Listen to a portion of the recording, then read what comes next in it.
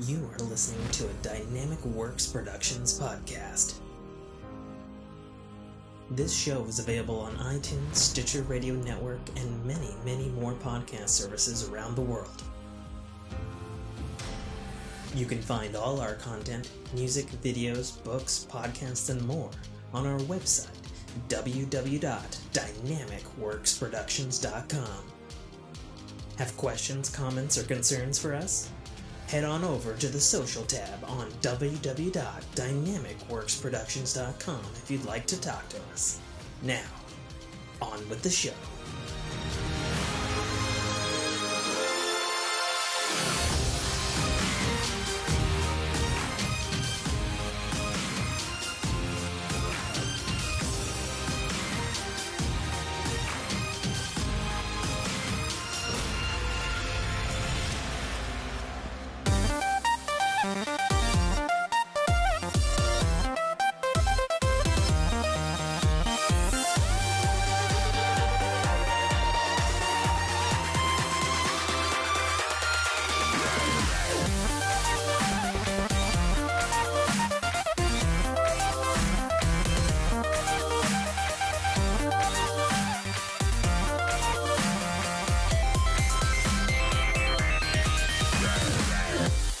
What's going on, everybody? Welcome back to another episode of the Fork in Your Ear podcast. I'm your host, as always, author, podcaster, gamer, occasional streamer. I forget all the other monikers I tried to jam in here. Did I say my name? Yeah. I did say my No, name. you haven't. I did. No. I didn't? No. Oh, I'm Tim K. Trotter. And joining me from his green screen that I can see the edges of, so it looks like he's just got a cape Yes. up. In The my long s- in overdue my scene, from it's the cropped, month-long it's fine. sabbatical, Yes. the nadiest of foos, Nate Foo. Hi. How's it going, old friend? Well, I'm healthy again, so that does make things nice. The sabbatical was unfortunately my fault of the kiddos. And any parent with single-digit age children will know how often they bring home every germ in the book. Mm. So we went through a round of that, and then of course, with the wife being a teacher, she's exposed to the teenagers that also don't know how to keep anything clean. So Right. my immune system is constantly barraged, and occasionally it succumbs. Oh, well, so it goes. Yeah, I was literally coughing so hard that I was almost to the point of vomiting. Yikes. Yeah, and I That figured wouldn't have been fun. Probably a good reason to not do something in either the video or audio format. It's funny because when you messaged me, I guess over a month ago, and you were just like, still doing show, I'm just minor dying. And I was like, we can take... Oh, no, I missed that one. Because we're early. We're recording a little bit early. That's Right. why. That would have been late. We are technically right on time. Yeah, for once. Yeah, you were like, yeah, we can still do a show. I'll just live. Yeah. And I was like, it's cool. We can postpone if you're dying. And then you're like, cool, because I have a fever of something. Yeah, I think it was, And I I was think like, it hit it's all good. 101.5 at that point. I was like, yeah, no. I was like, this man's fucking delirious. I was going to attempt to do it, and then everything just went downhill and so fast. It was like a plane with no engine. That is how it goes. Yeah. So, yeah. All right. Well, it's been a long time since we rock haven't and roll. talked in a while. And what are you drinking? A little Angry Orchard crisp apple. Okay. We're gonna spin the ring as is custom, and we'll get into all of the things that y'all have missed on this podcast for over a month. I guess there's probably a lot to talk about in a month. Yes and no. All right. We have landed on entertainment. That's entertainment. All right. So let me scroll up. Oh, hey, Anything that I posted I was wondering where that here. Actually, when was the actual last time we podcasted? it was quite literally a month ago because we took 2 weeks off ago, and then 2 weeks later. Oh, so entertainment. It would be probably February 10th, 7th. Yeah, No, we'll yeah, start from 7th 10th. 7th we covered. We covered the Rick and Well, Morty not speaking for several seasons. yeah. I believe we might not have talked about Bob Iger. All right, cool. So this is an old headline. So from February 10th, Deadline was reporting that Disney CEO Bob Iger is open to selling Hulu. Mm-hmm. As of this time, a whole month later, my understanding is that's still the case and still up in the air as to whether or not Hulu will remain in Disney's custody or not after all of the vigorous other shakings that Bob Iger has been doing within the Disney company. Right. I read some articles this week where he was talking about how,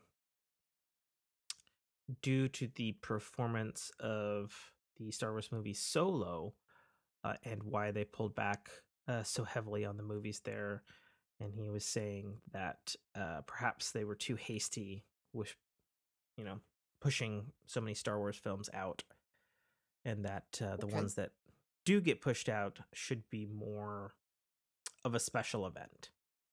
But they have no problem They were pushing out the making it. shows like crazy. I mean, I guess. I mean, I wouldn't call the cadence of their shows particularly crazy. No, not now, but we literally had what Boba Fett, Mandalorian, Obi-Wan, like right on top of each other.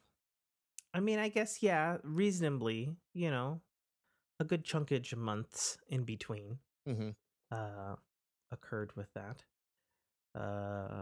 But yeah, old headline there. Speaking of another old headline, Amazon Prime confirms that we are getting a second season of The Peripheral, Yay. which Yay. excites both myself and Nate so that we can continue to guess what the fuck is going on in that delightful show.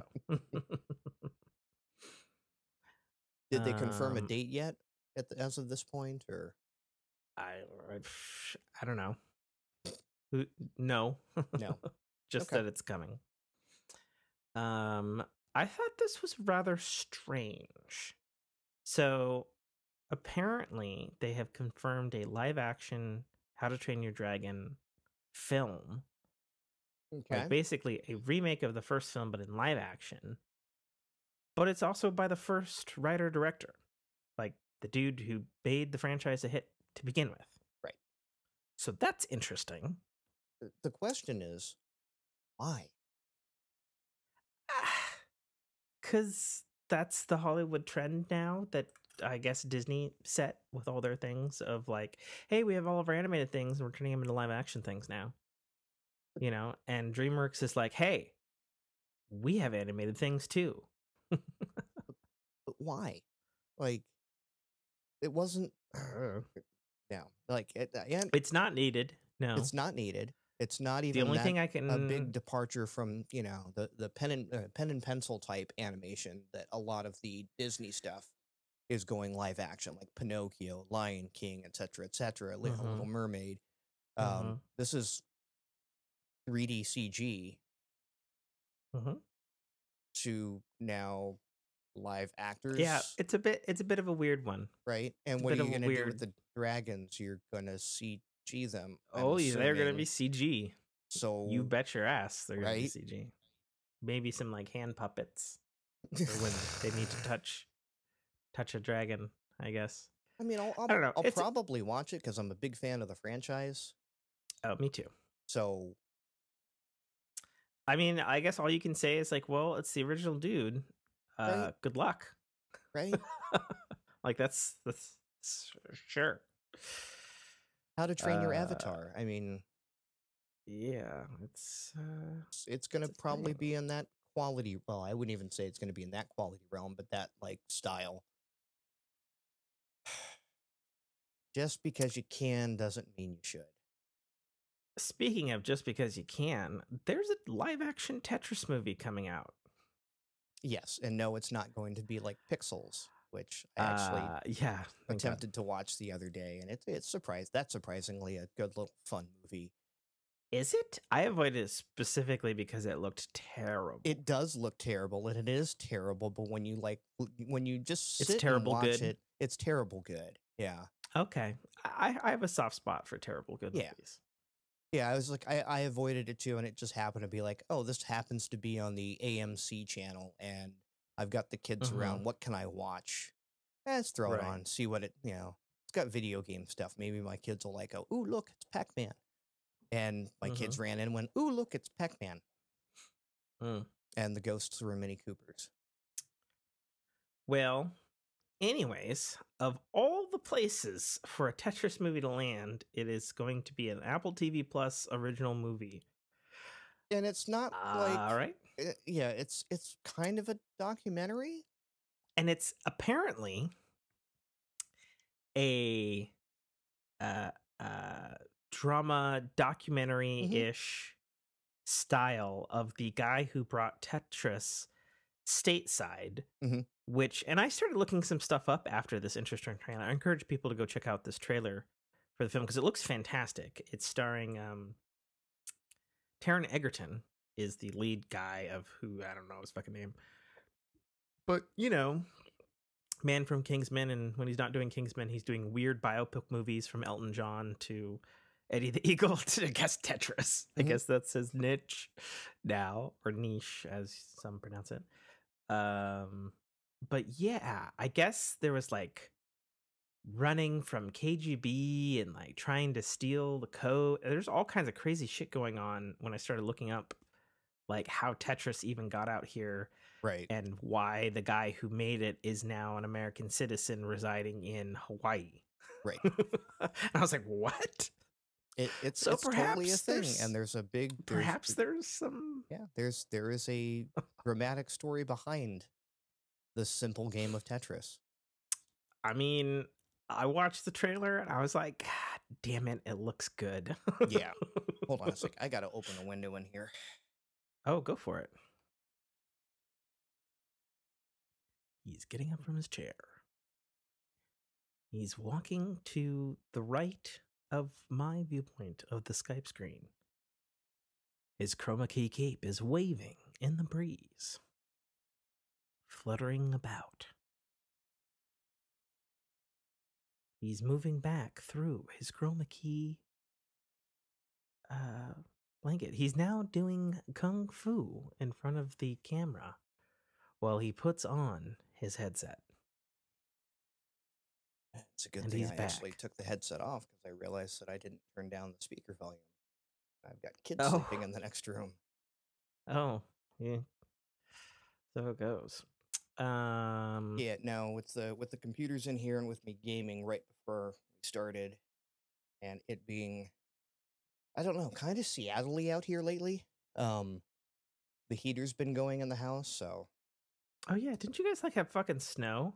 we had snow, we've had rain the last 2 days, we've had more gray days than we've had sunny days, but Hmm. yeah.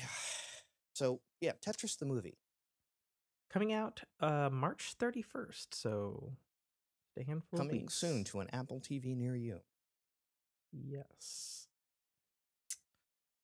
Then moving on, more sadness. Mm-hmm. Bruce Willis officially diagnosed with dementia as his Yep. conditions worsen. Yep. That just sucks. That You know, does. I see, unfortunately, far too many people with dementia. Just because of my line of work, and Right. it's just a sad, bad thing, and that's just put a pin in it. That's what it is. Yep. Yeah, Um, no way to really sugarcoat that, and it just sucks because he was actively working on stuff, and there've been Hollywood rumors going around that he's basically being fed his lines through an earpiece, and Yeah, they've has been going around been for a for while now. a while. So this kind of lends credence to at least why that was happening. Mm-hmm. So Yeah, well, so it goes. So it goes. yes. Let's see. Were there any other? I'm gonna do more news stuff first, then we'll get into what we've been watching. We have a True Lies series coming. Yeah, there's a True Lies TV series. I guess it's out now. I haven't seen it yet. Yeah, and I don't. And again, it's one of those that, God, man, that was Like mute in was time. yes, that was Full. impressive. For anyone that was not seeing this, Tim just had himself a sneezing fit and managed to wedge his thumb in between the pop filter in time that, like, I caught it out of the corner of my eye, him spasming, before I realized what was going on. That was impressive. Yeah, my button's right here. Can't even see my hand move. That was a full 4. Yeah. Oh, I just realized I don't have that going. I should do that. The Skype backup. Oh, We haven't done this in a while. I was wondering what just popped up in the corner of my screen. So yeah, a True Lies series. And again, this is one of those I look at and I go, just because you can doesn't mean you should, but maybe I should watch it before I give it its fair shake. Agreed.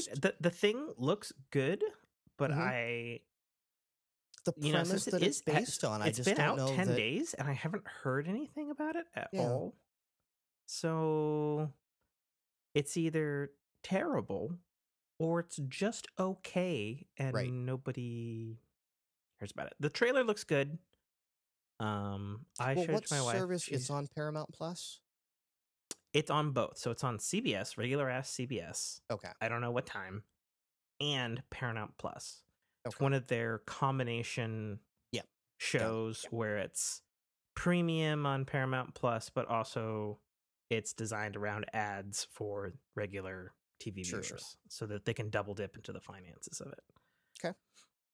Well, maybe I'll have to check it out because I was a big fan. Well, I wouldn't even say I was a big fan of the movie. It was an all right movie. Oh, well, we're gonna have some disagreements there. Sure, sir. Allowed to be wrong. No, I'm kidding. It's okay. You're allowed to be wrong. Well acted, well cast. Jamie Lee Curtis, love her. But yeah, the story itself was kind of like, okay. All right. Fair enough. Fair enough. I think I said at the time when I showed the trailer to my wife, I said the best I could probably hope for with this show is if they somewhat approach the tone of one of my favorite beloved TV series, Chuck, where it's like spy, but day in the life kind of thing. Sure. Not that they haven't done that on TV before, but yeah, we'll see. Yep. We shall see. So this is actually pretty gross. So the Arrowverses, Mark Guggenheim, who's an executive producer of that entire series of serieses over on the CW network, could not even get a meeting or a audition to write or executive produce anything in the new James Gunn DCU universe. And publicly, not like super like meanly, like not like, well, fuck you or anything, but he was just like, he's like, I'm a little bit shocked that I've done the last 15 years of my life to these properties, and by all accounts fans like them, and I couldn't even get like an audience to be like, hey, what's next? Use me again. Like, I'm ready to go, but I guess he's moving on. Which makes you wonder if he burned some bridges in the industry somewhere along the way. I mean, that's also possible too. I mean, he could, from the outside looking in, he's a great executive producer and writer. Within the industry, he could be a dick. Mm-hmm. Um, my wife just texted Hollywood is me a a gif of Hollywood is a a. small town when it comes to certain things. My wife just texted me a gif of a fat redheaded boy blowing me a kiss. I'm confused by this gif, but Is it the kid from The Sandlot? I don't know. I don't think I've seen The Sandlot. Oh, It's a baseball movie, yes. right? That much I know. Hence my excuse for having not seen it. But it's not really a baseball movie. It really isn't a baseball movie. Fair Just enough. baseball is a plot device. Okay. Okay. But then our last piece of entertainment news, and this is the grossest of all. Mm-hmm. So Warner Brothers executives score massive bonuses for themselves after the massive HBO Max cutbacks. Hmm? And I'm like, wow, they are the devil. Yeah. This is the scum and villainy you expect from executives across the board. Holy It's like, crap. we didn't make money, but we stopped losing it. Can we have more money, please? Jesus Christ. Yes, that movie we made and we canned and we're able to write off on the taxes. See what that saved the shareholders? Bonuses. Fucking ridiculous. Yeah. Fucking Yeah. ridiculous. Makes me never want to watch another WB property ever again. Right? It's not good. Right? It's not good. Despite the fact that I think since we've recorded, we had pretty substantial trailer for the Flash movie, starring everyone's favorite criminal. Which sucks because the movie does look really good. And there's just something about seeing Michael Keaton kicking ass as Batman again. It's just in the Burton-mobile. Yes. Damn it. Yeah. Yeah. I would have expected to see Man of Steel Zod back though. That was rather surprising. Never saw it, so I wouldn't know. I wouldn't know that was him. Ah, well, he played a good Zod, in my opinion, of the various humans who have embodied that character. Anyways, Terrence Stamp still the what best, you been watching in the last month, Nate? Well, it came back, and I'm so happy that it did. Picard has got me just all for Klimt. Like, I am really enjoying the season, even with the questions that are, how did they get to where they are now, kind of thing. Like, season 2 ended, and then season 3 happened, and a whole lot of stuff seems to have happened in between that nobody's talking about. That's not the point, because season 3 of Picard is the Picard season that I'm sure you and I have wanted the entire time. Yes. It is delightful. How many episodes is the season supposed to be? I believe I'll just. Is it going to be the 8 to 10? Because we're 4 in. And there's still a lot of stuff that I saw in the trailers that I haven't seen yet in the series. Picard is a. Please be 10. Please be 10. Please be 10. Because if it's 6, we're fucked. It's 10. Good. Okay. That gives them some time. Yeah. So, man, in 4 episodes so far, I'm caught up, by the way. Are you caught up? Yes. Okay, cool. It's great. Yeah. Like, the writing is better, the directing is better, just everything like is better across the board in this season. Everything fits. There's the things that, like, the fact that they got Geordi's daughter name right, like it wasn't just like, well, and you know that is his actual daughter. Yeah, LeVar Burton's actual daughter. Yeah. And we haven't even seen him yet in the show yet. You know, we still have a gaggle of characters to reintroduce in their post 30-year voyage. Well, I mean, you state. can catch most of them in the trailers. So anyone that's, as Tim looks away. What do you mean you're not here? You can't announce you're not here. Get the ice cream.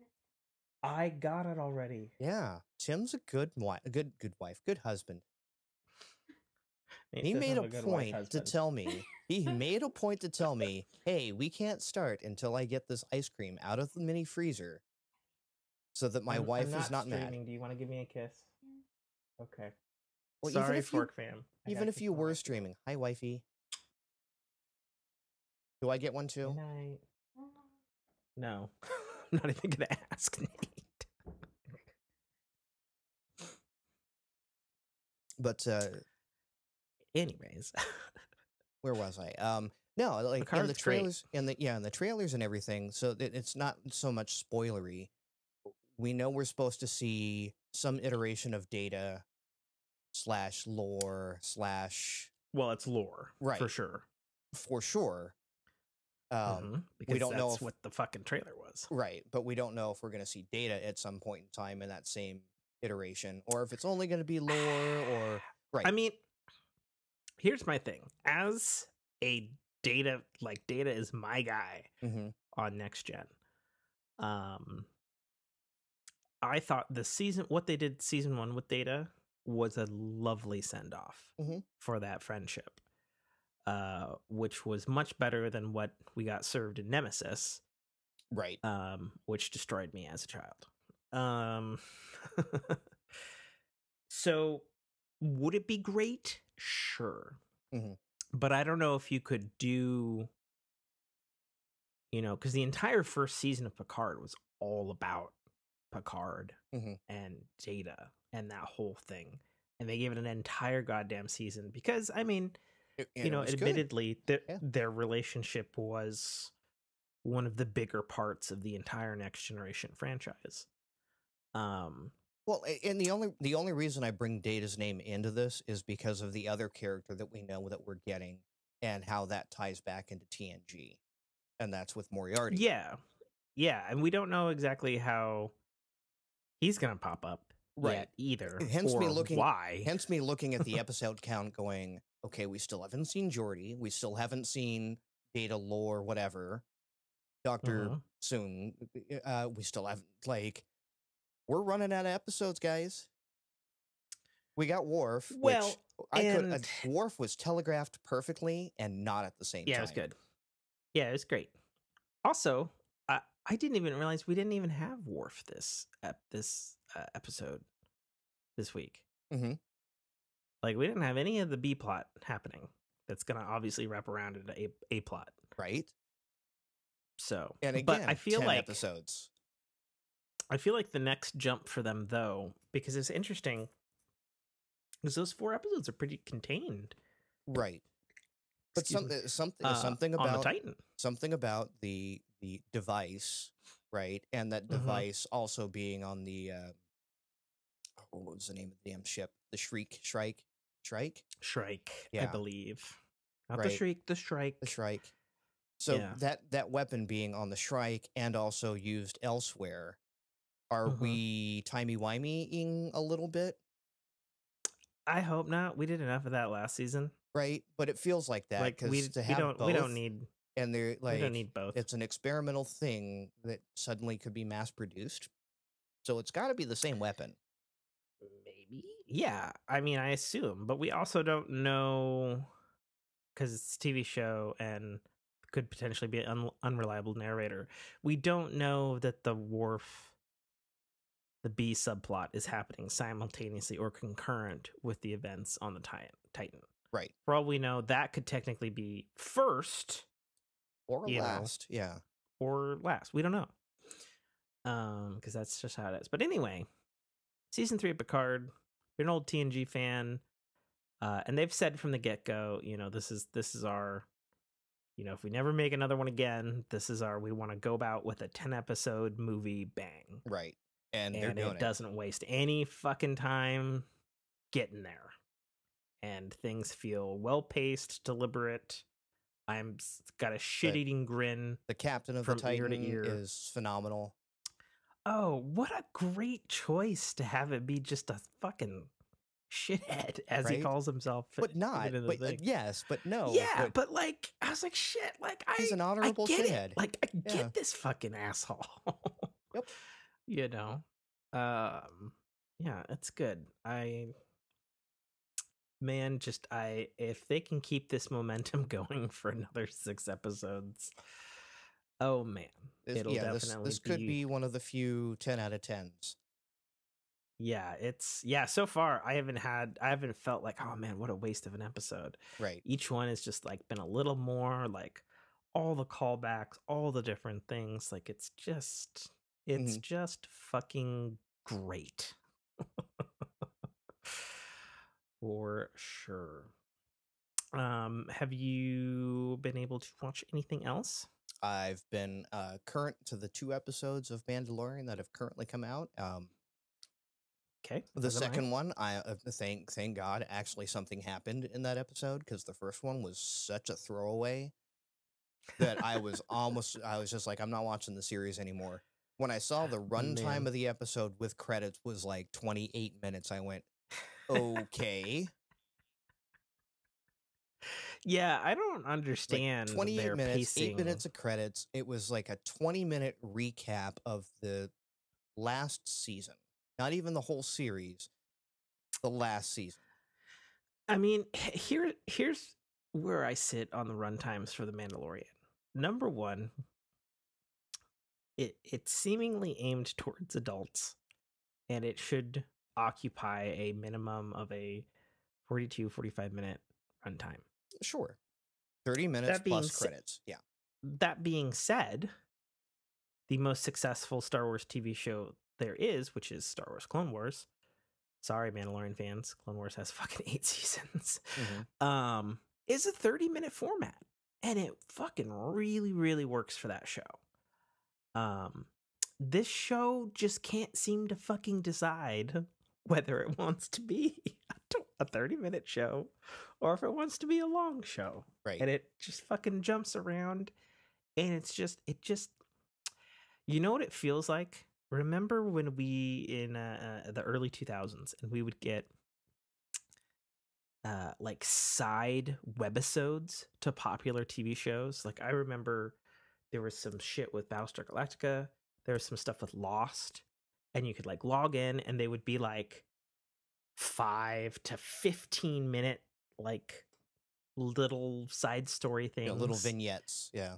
You know, like officially like canon, but like within the show, like little extra shit, you know, and like those were great, you know, but then I feel like as the years got on, like those webisodes just got longer and longer.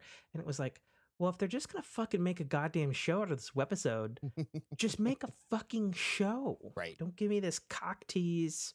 Tune in next week when our sponsor from Gillette presents, you know, same bad time, same bad channel. Yeah. God. It's silly, that's for sure. So yeah, I'm kind of like the second episode redeemed the series a little bit for me. Like it had the right amount of action. It actually moved the story somewhere other than just flying through space. Well, and for Clone Wars people who've seen all of Bo-Katan's stuff and have seen the city when it was actually a city and had people and wasn't fucking wrecked, it was really cool to like revisit that in live action and to see Bo-Katan actually handle the Darksaber without any issues, unlike, well, it's not her first time, right? for fans who have been right with this character for longer than the Mandalorian, it's like, well, duh, right? You know, Jessica's like, how does she know how to do it? I was like, because she fucking held it for a while. Right. Remember that part where they mentioned in the last season that she kind of fucked it up? What for someone like Jess or myself that weren't in tune with the Clone Wars things, we had they done the other side of that and said, okay, it's dummy heavy for her too. That wouldn't have we would have been like, oh, okay, yeah, the thing's just dummy heavy until you learn it. So the fact that they just said, no, she's held it before. Not only has she held it before, you can tell. she's held it before, Oh yeah. right? Even Yeah. for dummy me that doesn't know that, I went, oh, she's done this before. Mm. So Indeed. super happy with that. I do my my writer and or viewer's intuition though is making me think though that they're gonna try to like set up like a love, like a boyfriend girlfriend thing between Mando and Let's her. hope not. Yeah. Cause like the first episode where she's like, fuck off, get off my planet. And it's like, Yeah, and then Grogu okay, comes well, back and she's it's like, gonna where go. is he? She's gonna Yeah. go kill him, and then she doesn't kill him, and then she's making him fucking stew. And I was like, okay, I see what's happening here. But we'll see. We'll see. Okay, so Picard, Mandalorian. Anything else in your month sabbatical?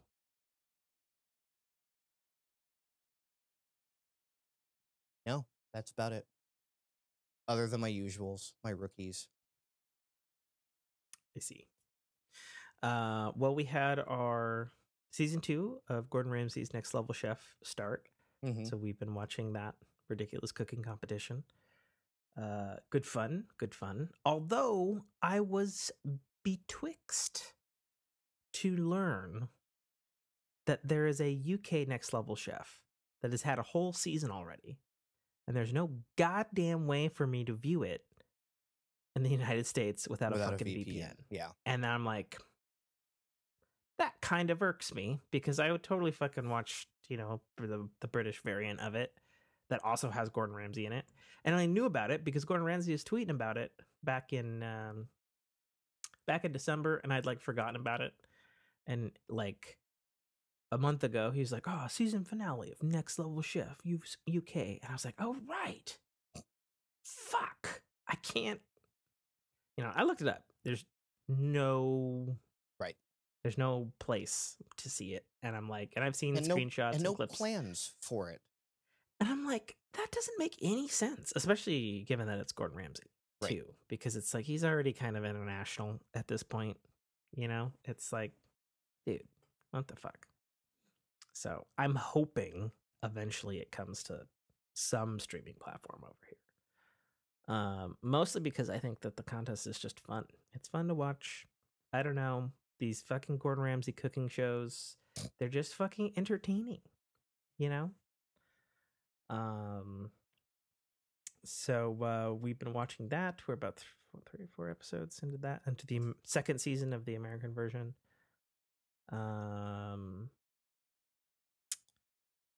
We just finished the 4th season of one of Netflix's more popular shows, You, which, if you don't know, is about the obsessive guy who wants to love someone, but then his love is controlling their lives and murdering people around them to better their life circumstances so that they'll fall in love with him. If you eliminate the competition.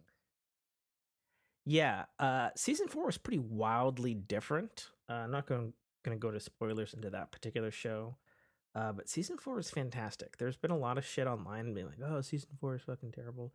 I was like, and having just finished it this morning, me and my wife were like, "Are you fucking high? Season 4 was fantastic. What the fuck is wrong with you?" Yes, it's different than the other preceding 3 seasons. The prior 3 seasons kind of follow their own same format, and it obviously works. And then 4 is like very different. But it was weird for me going back to Picard for a bit.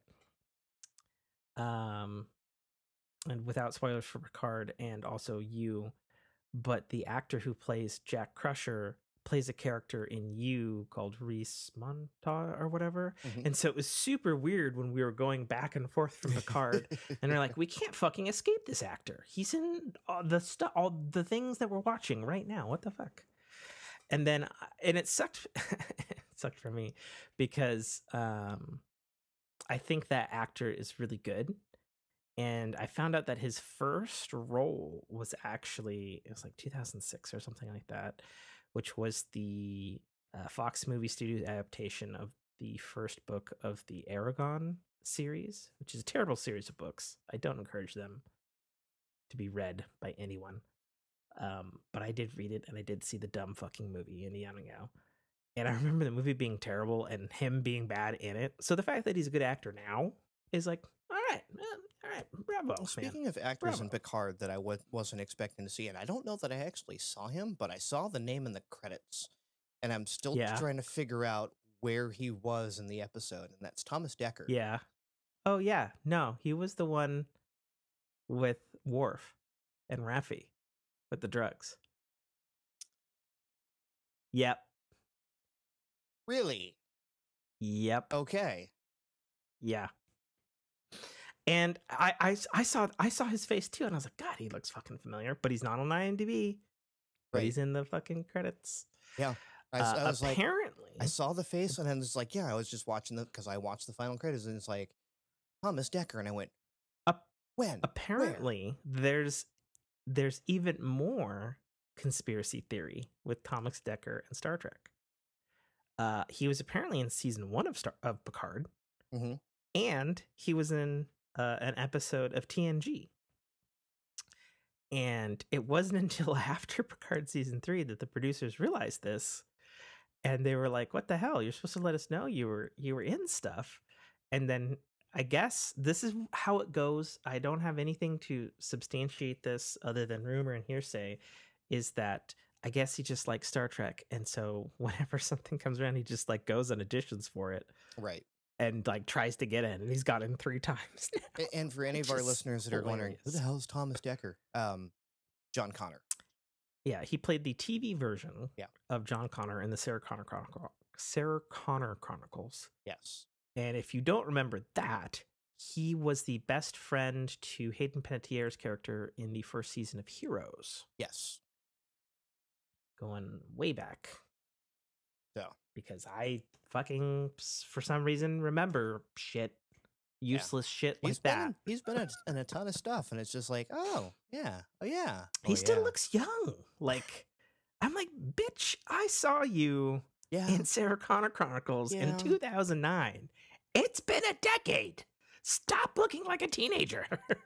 Quit being Paul Rudd. Fuck your Yeah. fuck your genetics. Yeah, quit being Paul Rudd. Fucking, it's ridiculous.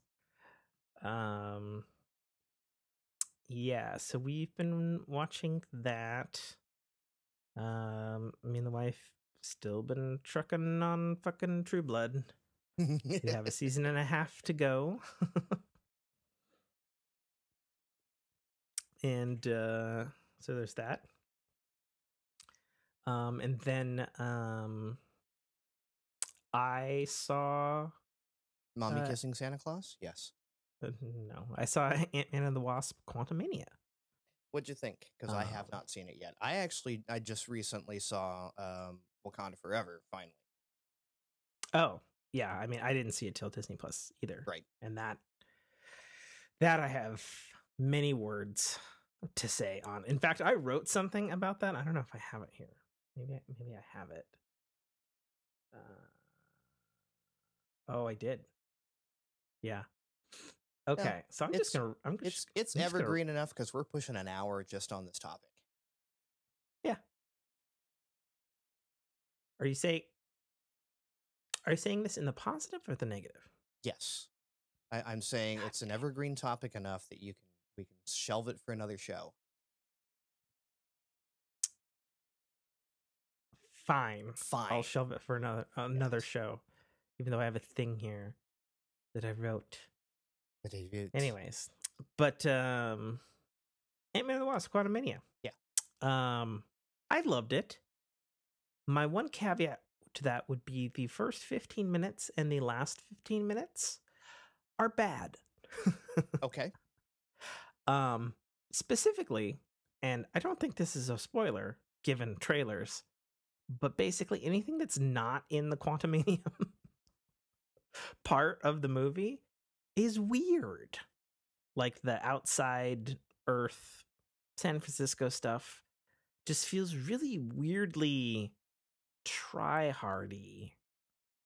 Okay. And then you get to the quantum realm and everything's fine. Yeah, Ant-Man and the Wasp: Quantumania. There's been some people saying some negative things about it. I don't think it is a bad movie.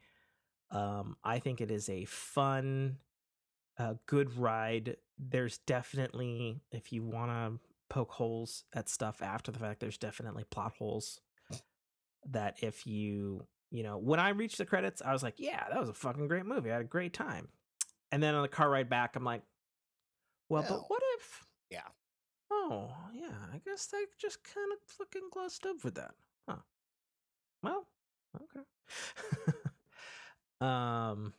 But yeah, no, it's a really good Ant-Man movie. I would say that it's definitely like, here's the thing. I think the second Ant-Man movie is consistent in being like Ant-Man in its style, and Quantumanium is like really different because it's basically like super crazy sci-fi. Like Right. there's all kinds of crazy aliens and stuff and whatnot, but I guess they're not really aliens if they're like microscopically different amoeba people or something. But there's like crazy shit like everywhere, like what's going on in front with the actors is just as interesting as what's going on behind the actors, like the backdrops. Like it reminded me of like, kind of like Destiny in a way, where it's like there's a lot of cool shit happening in the art in the background and my eye is drawn to it and it looks fucking wicked. Right. What's happening in front of me now? So it's a visual feast. That is for sure. I'd say, like I said, the not quantum realm stuff is weird. And then if you're a fan of Hope Van Dyne, don't probably not the movie for you because her screen time is reduced to punching people. Strangely enough, that sort of thing. Person who gets a ton of screen time is Michelle Pfeiffer's character. Actually, she has a lot to do in this film, and her secret history of being in the quantum realm. But it's just fun. As many people know, I used to have a Marvel podcast. I don't know a lot of Marvel things. I can see diehard Marvel people being upset with the MCU iteration of a particular super, super, super, super famous Avengers level villain that is treated kind of as a side character in this. I think it makes sense for the MCU, but I can understand people who are pissed about a particular thing that occurs to a secondary villain in this Quantumanium film. Yeah, it's good. Really good setup for Kang the Conqueror. He's going to be the new Thanos, basically moving forward. For the MCU. Yeah, I had a really good time. And then a particular shout out. I've actually always thought that the scores for Ant-Man done by Christopher Beck were particularly good, but man, Christopher Beck's score for Quantumanium is on another fucking level. Like I've listened to it a lot since I finished the movie. There are just a lot of bangers. Like it's like epic orchestral with like jazzy bass and like sci-fi low-key synths, and it's fucking just chef's kiss. Fantastic work in the score department. That's what I gotta say about that. So yeah, I think you'll have fun with that one when it comes to Disney Plus. It's a good time. When's that getting released? Do you know? When did that come out? It came out. It must have come out only like a couple weeks ago. So I don't think it's coming out for a while. Maybe. Okay. Oh, I'll keep an eye out for it. Maybe late April, like maybe like an Easter thing, or maybe like maybe May, possibly. Okay. Well, no, isn't Guardians of the Galaxy out in April? I don't Maybe by then. Maybe by then. Yeah, that's entertainment. Let's spin the ring. That's entertainment.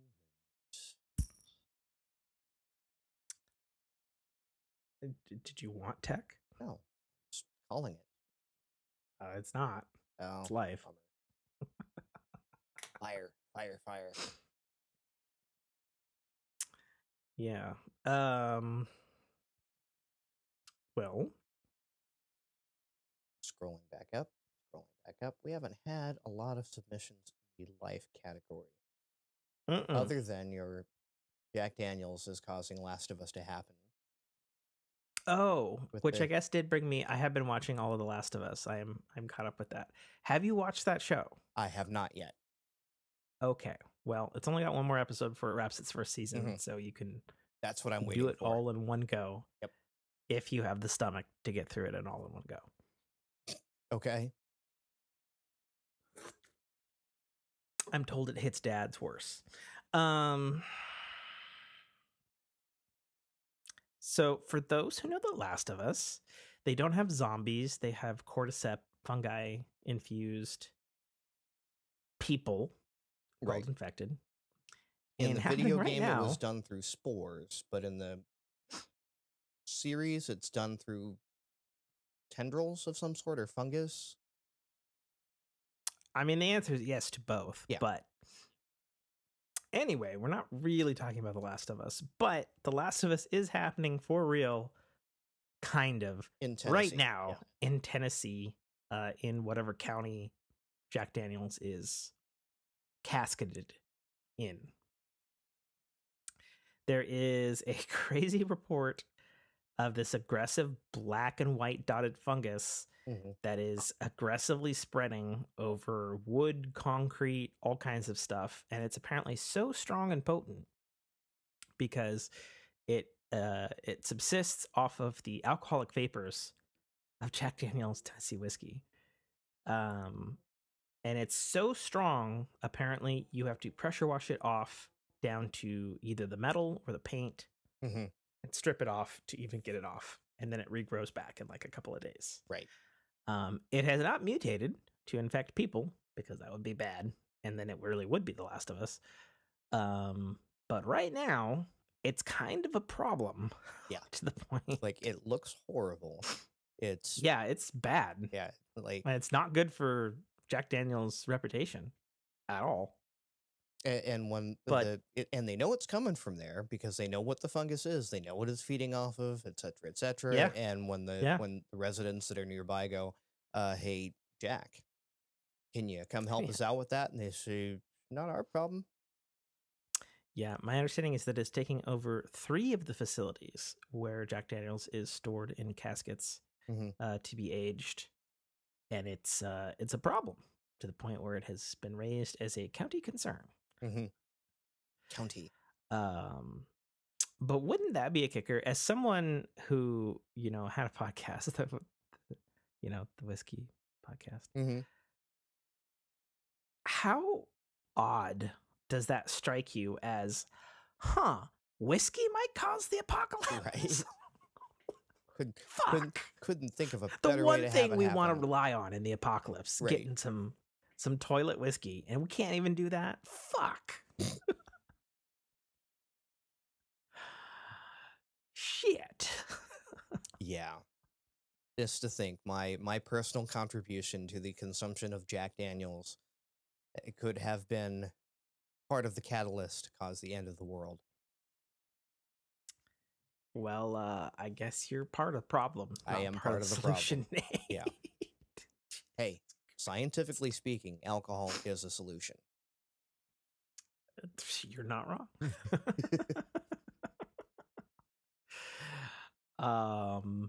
But I guess in other news in life, I had my anniversary with my wife, and I took her to go see Gabriel Iglesias, aka Fluffy live. Yes. I've seen him live fantastic. Like 3 times now. Have you? Yeah. Oh, nice. Two majors Awesome. and one little local comedy club. Awesome. That's Yeah. cool. That's cool. Well, I mean, I guess he is down in your neck of the woods. Yes. So, yeah, he had some good stuff. His warm-ups were pretty good. There was some pretty good stuff. He played here at the Muckleshoot Casino, which is probably I think it might be our biggest fanciest Indian casino over here, or Native American casino. And it was funny because he told this story about how he was never supposed to come back to this casino again, because the last time he was here, right before COVID, I guess a guy tried to jump on stage and like attack him, but then it wasn't really attacking. Apparently he was like blasted out of his mind, and he had bags of chips and he just wanted to give them to Fluffy. Yes. So he had some pretty good jokes about like, where's my fucking chips? Which were great. And that's been a long running bit of his, with people bringing gifts Oh yeah. to the shows. Oh yes, for sure. And how to handle those. Yeah. Yeah, Fluffy's always been a good time. He's probably one of the few comedians now that I like watching, because he's just damn funny, and he's not Sure. like, he doesn't try to get into, you know, the tough topics of politics or Well, religion and or it's race funny. or It's funny. whatnot, but he does, even but he said doesn't. that. Right? Yeah. He's not your Yeah, Bill it's- Burrs. He's not your right. Yeah. It's interesting. He had some funny bits specifically about that. And you know, says he wants his comedy to be for everybody and stuff. Right. But he talked some stuff about like COVID and how I guess some people like broke into his house and like stole some shit and broke some shit, but then also left his refrigerator open, and that's what he was more upset about. Right.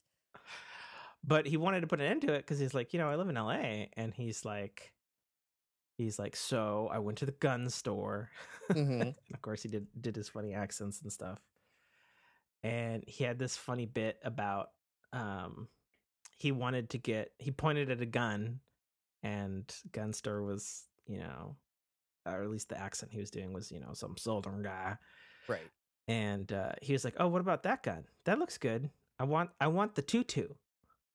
And he's like, then the gun store guy's like, what now? He's like, yeah, the tutu. The 22. It was right there. It says it on the thing. And he did a whole bit with it and stuff. And then he's like, you don't want the tutu because it's not really gonna kill them. And he's like, well, I don't want to kill them. And then he's like, you're a famous comedian.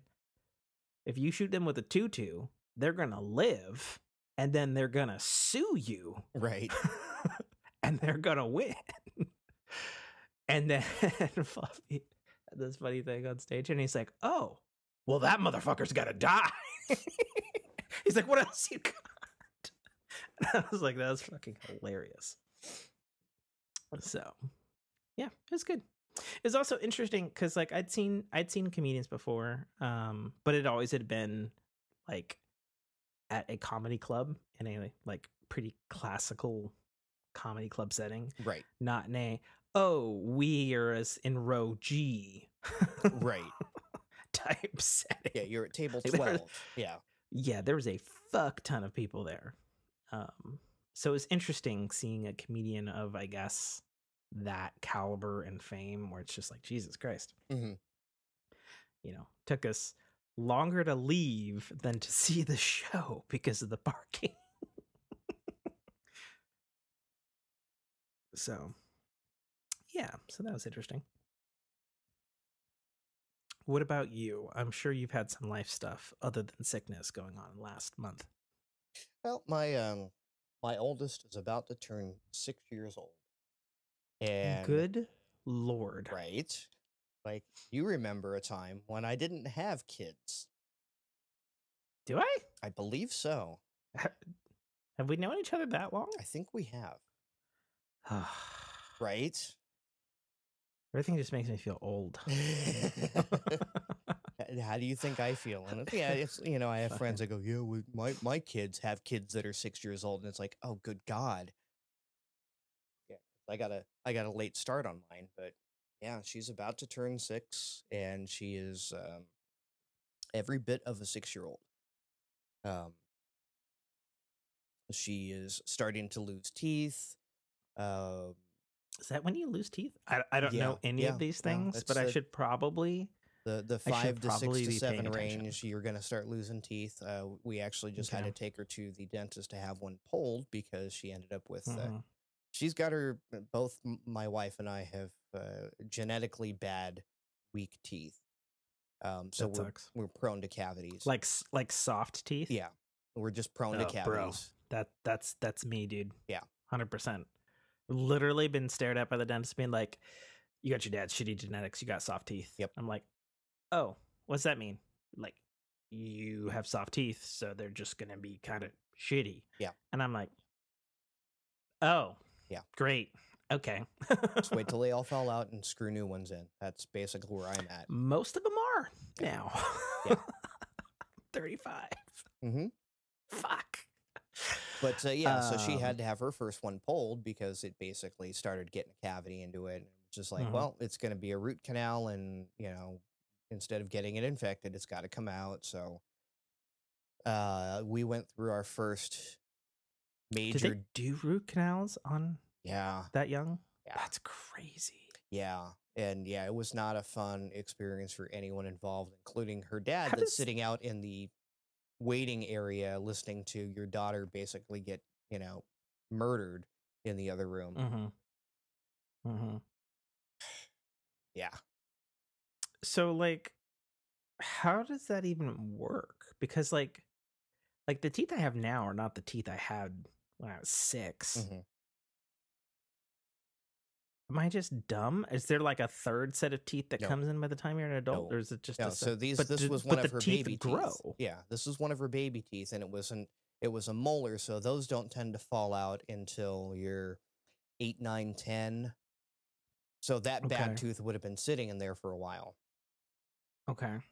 So now she's got a spacer, what she calls her unicorn tooth, because it's a different color. Where that tooth came out, so that the new one can grow in and the other teeth don't close around it. Oh. Yeah, and then she's got. So it's not a real crown; it's a spacer. It's just a spacer. Okay. That's like that makes more sense to me. Yeah, to the front. Yeah, and the back that makes more sense to me. Because like I was like in my head, I was like, okay, I've had more root canals than I can count. Right. But like the root canal just takes a tooth out. Yeah. Yeah, I guess when I think about it as an adult, like root canal means crown. Right. Like then, they are tooth comes out, post and cap. Yeah. I gotcha. Okay. So, so she's got a spacer where that should be, and that was fun because like she came out of the procedure with a swollen cheek, and then of course everything feels weird after she had 3 adults like basically sitting on her chest trying to get all this work done. She's got a adult tooth coming in behind her bottom tooth, which is making those loose now, so those might have to come out again to make room for this adult tooth. Otherwise it's going to grow backwards. Yep. So yeah, we're getting into that fun, expensive part of child rearing, and that's just the first one. We still got one more to go. But yeah, like we're trying to space that out because it seemed that first visit was, well, the first major procedure was pretty traumatizing. Jeez. Yeah. And she she took it on the chin. She was like, yeah, no, it was fine. And then it's like, okay, so can we go back soon? She goes, no, we don't have to do that ever again. Okay. The child has spoken. Well, until the next time. Yeah, until it has to come out. Yeah. Because, sorry, you inherited some bad teeth from your parents. Great. Yeah. I guess, I can only hope that a future offspring of mine will get better genetic material from mother's side than myself. Well, because like I don't want to pass on. here's soft a teeth. question for I you. also don't want to pass on all my allergies. Here's a good question for you. Do on your wife's side of the family, do the children look like your wife's side of the family or the spouses? It's a pretty gamut Okay. between like her brother. Like her brother doesn't look like anybody because he's tall. He looks like the mailman or the husband's best friend. He looks very tall. Her sister is super white. Mhm. Her brother's super dark. Jessica probably looks the most like a proper mix between my father and mother-in-law. Okay. Of them. Why do you ask? I just trying to figure out where the genetics are gonna kind of fall. Like you look at me and myself, my sister, and my half brother. We all look like our mothers. Okay. So we know that the dad genes aren't as strong on Okay. on that side of the family. Okay. So, but then his brother's kids both look identical to him. So you never know. But yeah, like so when my kids both look more like me than my wife, nobody was surprised. She's actually had her students because she's had pictures. She's had the kids in the classroom, and she has a picture of me on her like pin board next to her desk, and she had a student come up to her and go, can I say something without making you upset? And she goes, no, go ahead. What's up? And she goes, your kids look more like their father than they do you. And she goes, oh yeah, I know. They did not inherit a lot of her genes. So yeah, you never I know. guess, Yeah, if you got a healthy mix, then you've got a good chance that they won't that they'll inherit the better teeth gene. Well, fair enough. I guess that's just something that's kind of on my mind a lot, as all of the restrictions are off these days. You pulled the goalie, huh? Well, she pulled it a long time ago. I pulled the metaphor. hat. Yeah. Sports metaphor. So we shall see what occurs on that front. Well, I wish you luck, and I hope that we get to talk about this in a live conversation sooner than later. We'll see. We shall see. All right. Do we have anything else to cover on life? I think we're good. Okay, let's spin the ring here. Entertainment. Life, we've knocked out entertainment. We've got Video games. Yeah, we do. A lot of stuff. I gotta scroll way. A lot of Starfield, or not Starfield, No Man's Sky updates. Well, it had one. 1, 2, 3, 4, 5, 6. These are all announcements. 7 announcements. 8, 9, 10. I was like, I keep getting notifications from this channel. I'm like, ooh, oh, it's No Man's Sky. Oh, it's no, it's another No Man's Sky. Yeah, well, you gotta give them credit. They do I guess to put that out of there. Up and up, yeah. No Man's Sky had its Fractal update. There's stuff in it. I have not touched it. I haven't played it, and it's also PSVR 2 ready.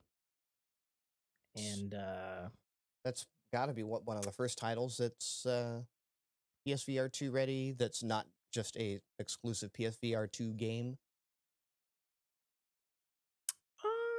I mean, it's not exclusive because I mean it's VR on other platforms. Well, in fact, it was on PSVR 1 because I have that. A lot of the PSVR 2 games now, that's where they live, nowhere else, right? True. That's what I'm saying. True. This is one of the first one that is like a non PSVR 2 exclusive franchise. Yeah, I mean, I guess speaking on PSVR 2, we'll just get that out of the way. PSVR 2 is here, according to every tech reviewer on the planet. It is the best VR kit on the market, hands down. Mm-hmm. Only drawback is it is wired, Mm-hmm. but they're like, man, the screens are so goddamn clear. Yeah.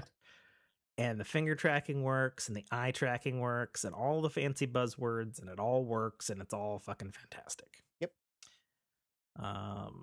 Finally, someone took that from the Meta crown, the Meta Quest crown from them.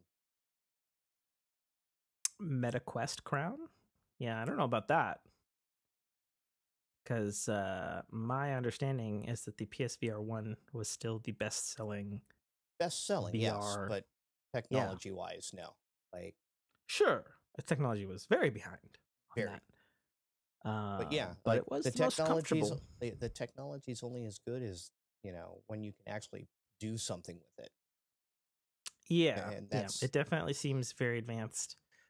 I am going to get one eventually. I say eventually because its sticker tag is extremely high. Yes. That is Jesus. It's like buying another very PlayStation. High. Yeah. I'm in no rush. It's more than that. It's like fucking $650 or something crazy. For an add-on. For an add-on, right? Yeah. I mean, I think the thing, because it does just connect via USB-C and it's just one cable, I think, I've said it before, I'll say it again, the way Sony wins in the VR space is if they go, oh, by the way, it now also works on PC. Right. Boom. Because at the end of the day, everybody forgets this, Sony is also a hardware company. Mm-hmm.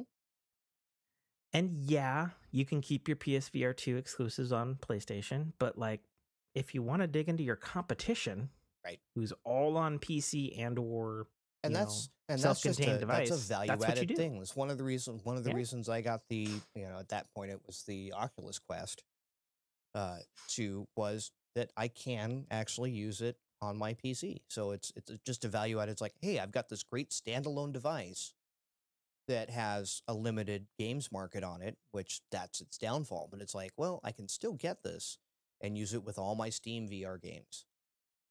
Mm-hmm.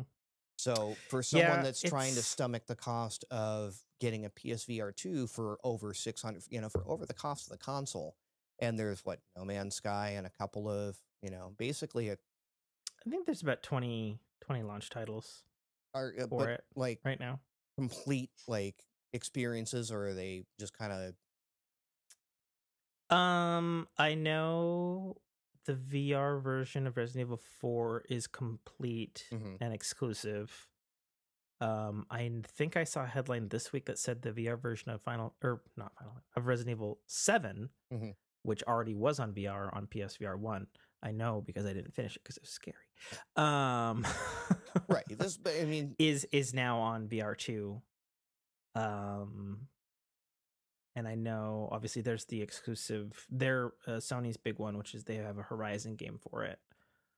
I read a review on it, and it was something to the effect of, this is a full VR game that is the closest you'll get to being at like a theme park like experience. Sure. For like a video game or something like that. Right.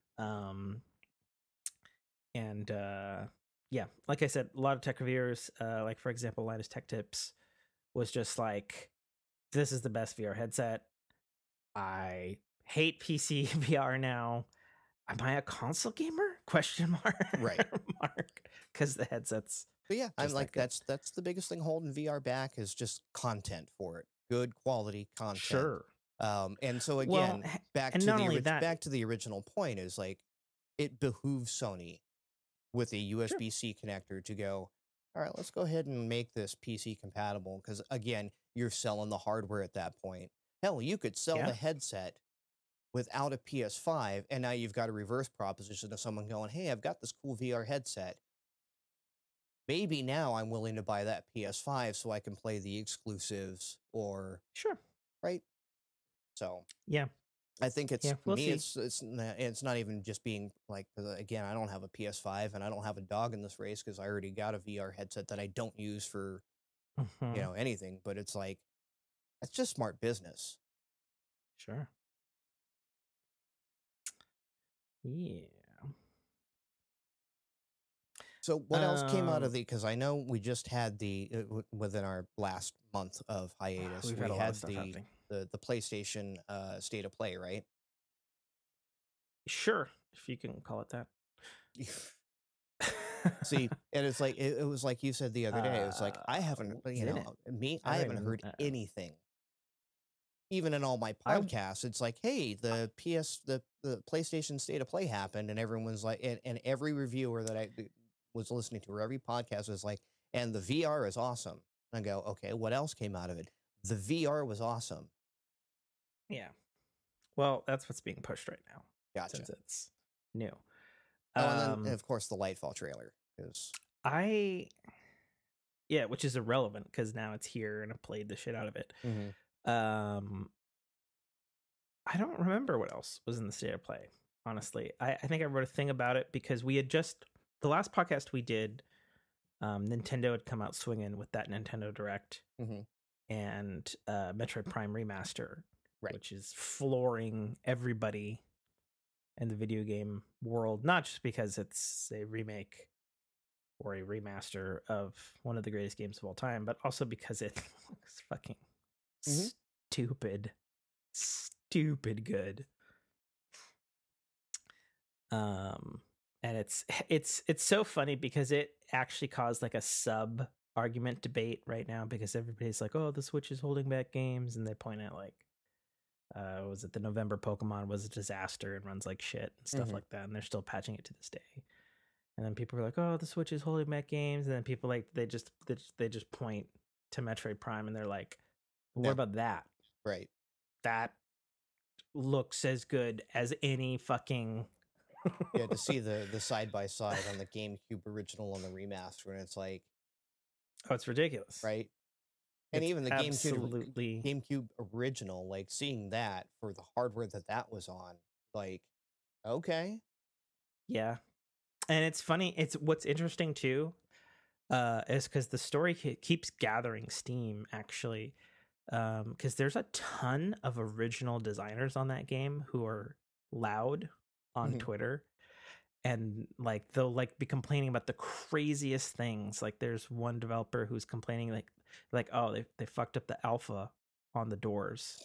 It's rendering in the wrong color. Like, do you know how long I worked on that? That how dare you? And then another person pointed out for the Metroid Prime remaster that worked on the original game.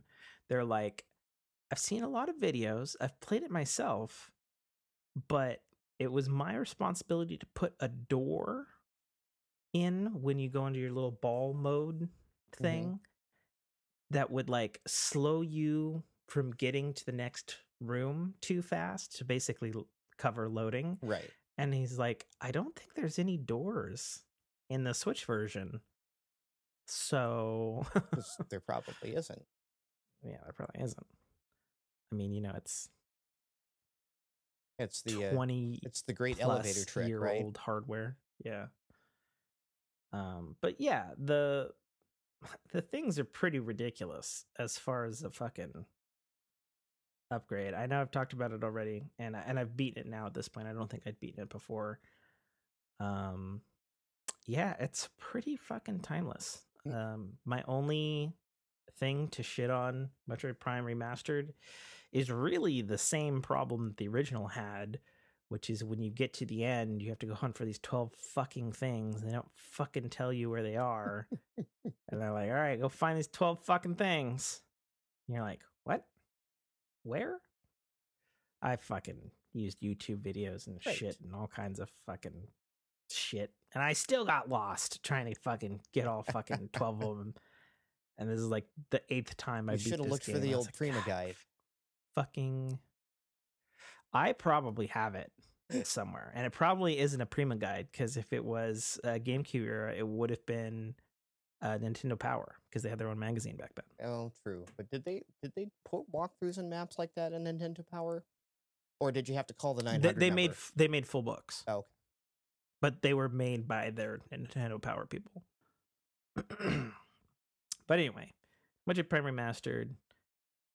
There's been a ton of hubbub on the web about there's probably not going to be a Metroid Prime 2 Echoes remaster and a Metroid Prime 3 Corruption remaster. But it seems like Metroid Prime Remastered is selling very well for Nintendo, so it's entirely possible they could reevaluate that decision. Yeah. And another interesting thing, too, is it wasn't just Retro Studios internal, who was the original developer, who did the remaster, but since I beat the game, and this was not very publicized, but it's in the fucking credits, Iron Galaxy, which is a famous port team, also worked on the game as well. And if you're not familiar, I'll look up their credits here. Iron Galaxy. They have done Killer Instinct. They've done. They were responsible for porting the Spyro Reignited trilogy, the Crash Bandicoot Insane trilogy, many ports of Skyrim. They've done ports for everything from Borderlands 2 to the Batman Arkham series to just scrolling through their list here on their own website. Other Spyro games, like they've also been silent support studios for Diablo 3, Fallout 76, Overwatch, Dreadnought, and a ton, just a ton of other games. They even apparently worked on Destiny 1 and Destiny the Taken King. They worked on a game that I've said on the show is a fantastic game, Enslaved: Odyssey in the West. They've worked on just an epic amount of shit. Yeah, so they're not new to the market. No, and they're not even like a low, right? Like a podunk. Yeah, they got chops. 10-man, and maybe they're awesome, but they're like unheard of, like they're well known. So the fact that Nintendo would even let them work on something like Metroid speaks also to their talent as well. So the counter rumor going from some data leaks and stuff is that ports are not, or remasters are not in the works of the other two titles. But then the counter is, well, looks like it's selling really well for Nintendo.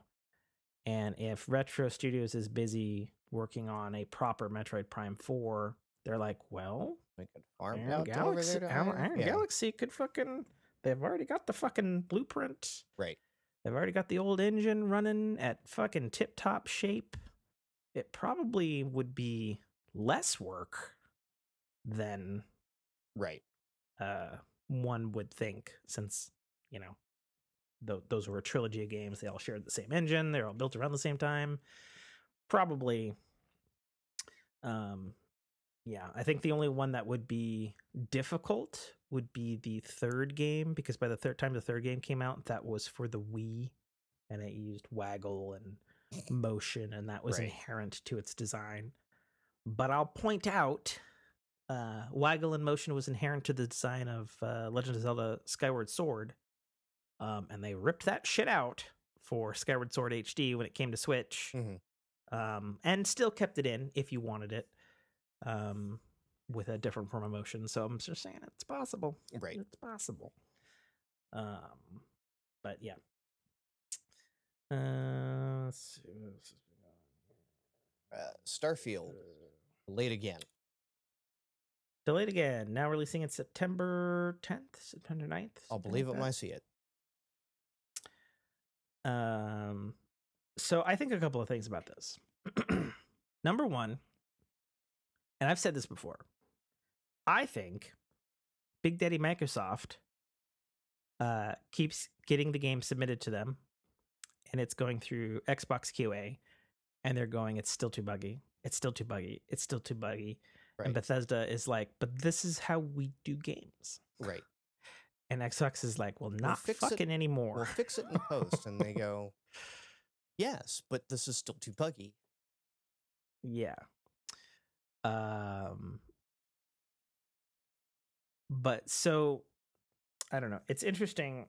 A lot of people say that when you're making a video game, especially a big video game like this, it really comes down to the last 3 months where polish and bug, and it brings your game together. If you look at the documentary series of the 2018 God of War that's revered, the director has said in the documentary that's made by Sony, they're like, the game was barely playable a couple months before we shipped it. Like, it really came together in those last 60 days. And so it's like, you know, if it's coming out September and you have to figure 3 months of lead time for the game to quote unquote have gone gold so it can be shipped to disc printing facilities, you know, they don't really got a lot of time left, you know, if this date holds, right? That's the thing, because this is like the third. Well, I mean, the concept of going gold now at this point is just such a misnomer. Yeah, it's not what it used to be, for sure. Right. So you can put a buggy game on the disc, and then day one patch is just that's now like an industry standard. Oh yeah, for sure.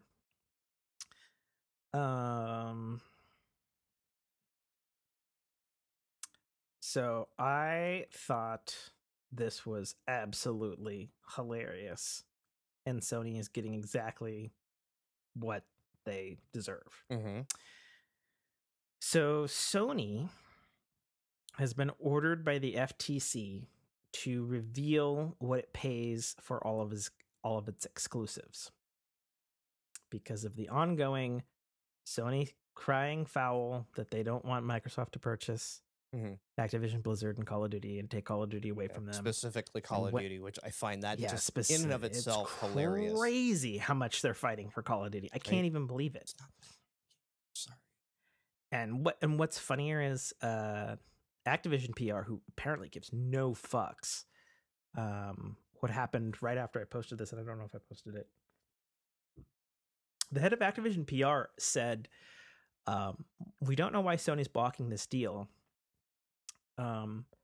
I've been at the meeting where the deal was offered to Sony to keep Call of Duty on the thing, and he literally singled out Jim Ryan, the PlayStation president, and he said no.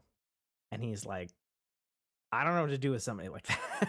Right. Like, he literally was talking about it on Twitter like a couple of days ago, and I was like, holy shit, that's fucking insane. But the long and short of that is I've been watching Hoglaw again, because he has returned. I don't know if I spoke on the show, but he had a stroke, and so he'd been gone for a while, and he's back with a little bit of lisp, but he's got his motor functioning in, and he's back to doing legal videos and stuff. And he dissected this still stuff. with the notepad. Yep, still with the notepad.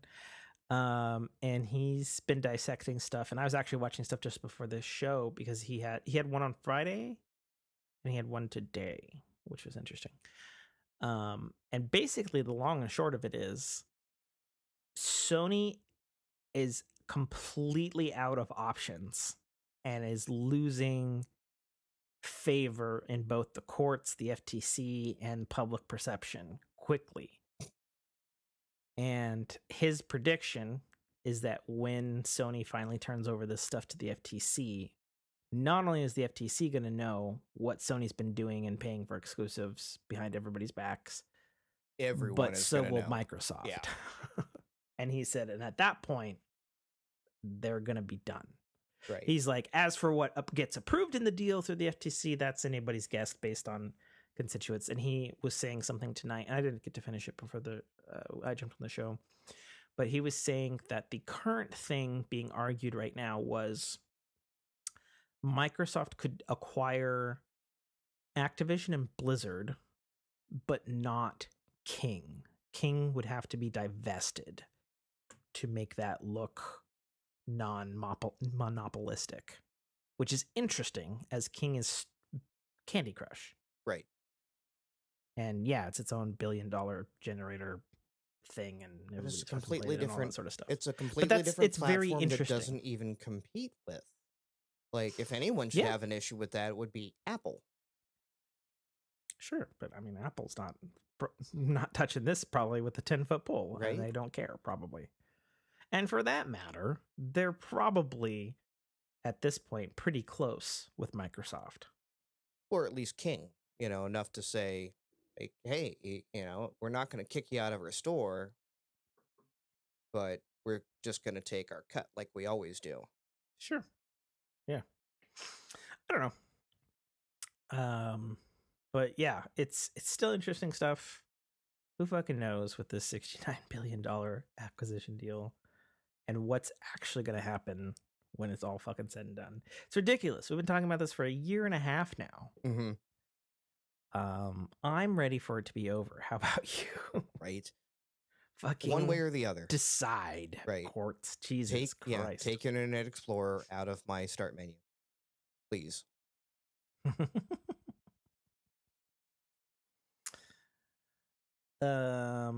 In other news, Discord's been on Xbox for a while, but Discord just became available on PlayStation on March 9th. Mm-hmm. Coincidentally, I hear it's pretty good. I haven't used it. I've used it on Xbox. Okay. It's interesting. It doesn't connect the way you would think. So you need to have connected it in the Discord app, either PC or your phone. But to use it on console, I can't speak to how it works on PlayStation, but I know how it works on Xbox. Basically, if you're in a chat, you go to your phone, and there's a new button that says transfer to Xbox. Okay. And then, bam, it's transferred.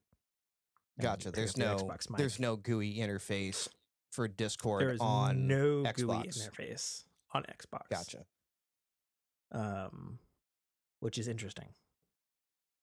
Well, I mean, because I would have thought at least like a chat interface, or like a friends list, or just like a text, since Xbox has all that stuff anyway. Right. And then it just has like, Discord at the top or something. Like, I'm not talking accessing like what we're looking at right now for like all of our different stuff, but I'm just saying like the basic stuff, one would think. Right. But I don't know. Maybe there's bad blood there, since Microsoft did try to acquire Discord and it didn't happen. So I don't know. We'll see. So, video games. What you been playing?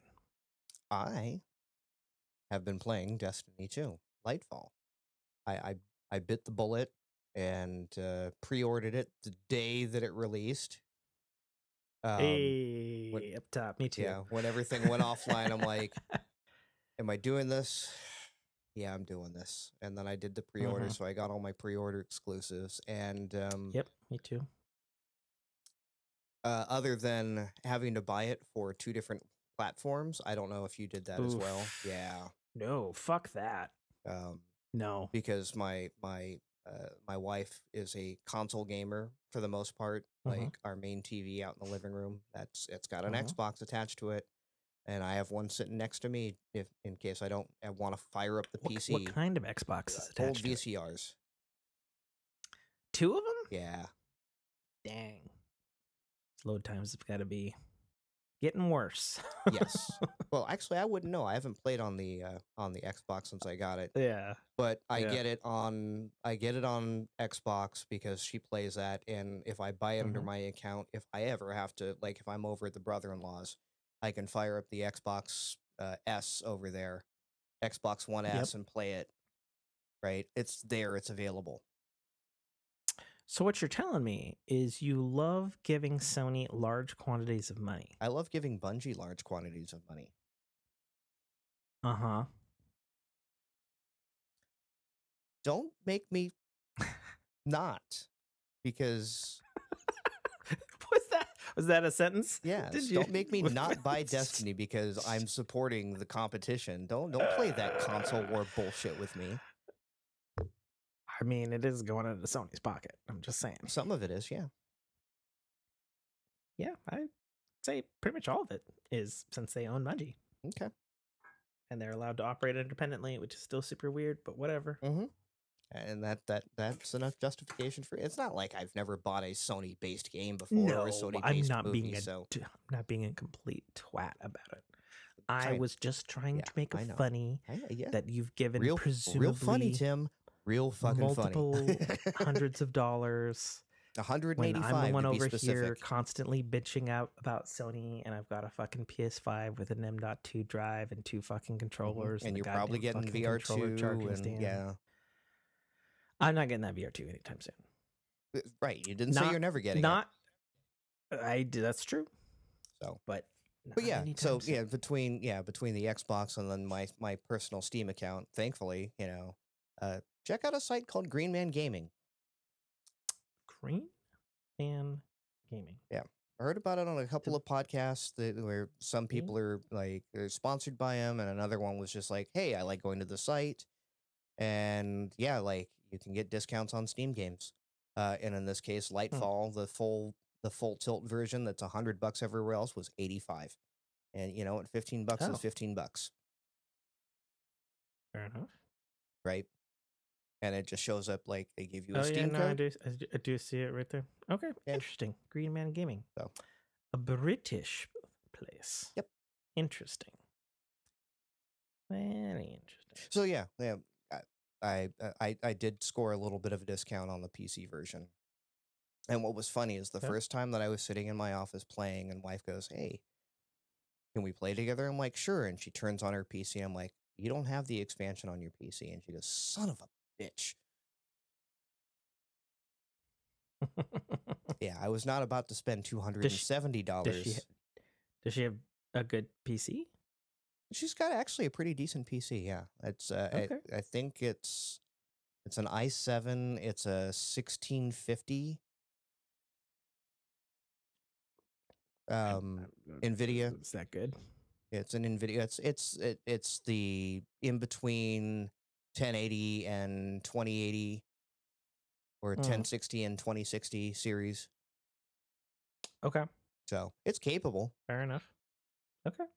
So I mean, it plays every bit as good as a Xbox One in terms of frame rate. In fact, it holds 60 frames pretty solid.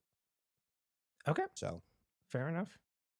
At 1080p. So I guess you can't really expect much more without going and buying a new console.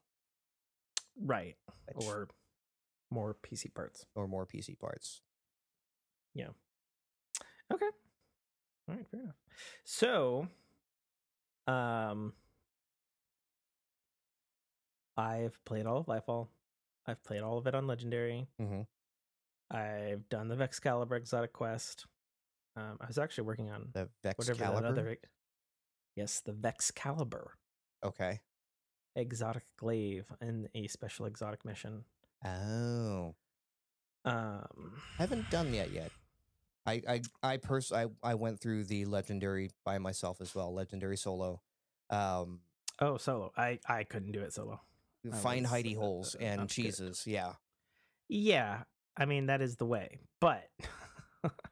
And then today, I got my brother-in-law through it as well, and then we finally picked up and started doing the campaign. Like, we caught up on the campaign, not the campaign, the seasonal story. Oh yeah, Season of Defiant. Okay, yeah, I got you. So we got up to that point, and then we were just like, all right, we got to I had to come home, take care of kids with wife. Sure. Yeah, I've done all that stuff too. Me and the boys even popped our head into the raid last night. Yeah. I mean, we didn't get very far, but we almost cleared the first encounter on our own with no help. We figuring shit out. Mm-hmm.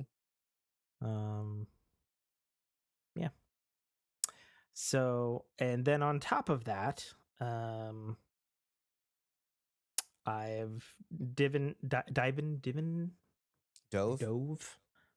I have dove hardcore back into all the lore. I'm caught up on all the Bice stuff. I'm caught up on all the Evase stuff. Yeah. So that being said, how do you feel about Lightfall as an expansion? As the Destiny community is very mixed on Lightfall. The Season of the Defiant content, I'm really enjoying. The actual campaign, the Lightfall campaign, was Okay. Now, are you a person who cares about the overall lore and story of Destiny? Yeah, I'm not like I'm not deeply invested, but I like it to make sense, and I like things to be consistent. Okay, fair enough. So where would you rank this expansion in comparison to prior Destiny 2 expansions?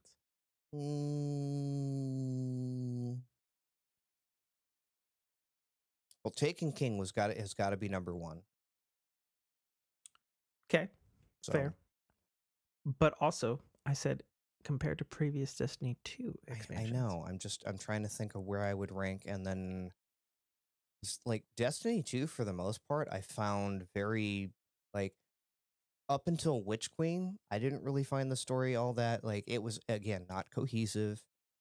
Sure. Kind of went all over the place, and I love the story in Witch Queen. I hate the gameplay. I hate the time gating, and that's still present in Lightfall. So that almost like takes its knees out. But I will say Witch Queen is probably the winner as far as in terms of storytelling, and this is probably right behind it. Interesting. Okay, cool. Like the only gripe I really have about Lightfall is the Cloud Striders are just wholly uninteresting. Right? The planet is great. The whole Cloud Arc thing is it just again it's great little bits of storytelling. I mean, it's what okay. happened to the planet was like okay, cool, and then you meet the Cloud Striders and you're like it's Dude Bro and Josh Brolin, and you're like okay. Why? Like, you don't like Destiny's Wakanda? No. But is it Wakanda when you have an Ishtar collective right underneath it? I don't know. That's the joke online. Right? It's a fucking hidden city on a fucking hidden planet, fucking hidden people that we've apparently been to, because if you go downstairs underneath everything into the vault, to find the veil, okay? The stairs are not Cloud Strider sized. Sure. So obviously we've been to the planet before with the Ishtar. The Ishtar collective has been there because they set up an entire freaking office. Sure. Just like they did on Venus. Yeah, we're not gonna look at that plot hole. A lot of people seem to know a lot of things about Neptune that never said anything to us before. I mean, that's true. You're not wrong. So I think the thing that really throws everybody is, and I don't know if you've done this yet, after the campaign, there's a quest that where Osiris says, and by the way, for the record, Osiris, total douchebag this entire fucking campaign. Not cool. Again, I liked him better when he was Sabathun. Yes, another one of those people that seems to know a lot about a planet that we've never been to before. So this is going to really irk you if you care about Destiny's story. So in this side mission, Osiris is telling fucking Nimbus that the veil is the same as the Heart of Darkness at the end of Destiny 1 campaign. And you're just like, what? The fuck do you mean they're the same? They don't even look the same. Oh, yeah. But apparently, apparently there was already another whatever the portal maker thing. You know, the Vex already made one, and Rowan found it, or whatever his name is, found it and knew it was there, and so did Osiris. And but you know, nobody knew what to do when it actually. Again, it's like you should have spoken up a little bit sooner. Yeah. I mean, here's how I look at it. So, I came back to Destiny last summer. Got to the Witch Queen late. Despite my initial impression of Witch Queen, which I played when it first launched, those first couple of missions that were free, and I was like, nah, this is more Taken King. I don't want it. It was a great campaign. And I enjoyed the story beats and the broad strokes and the conciseness of the Witch Queen story.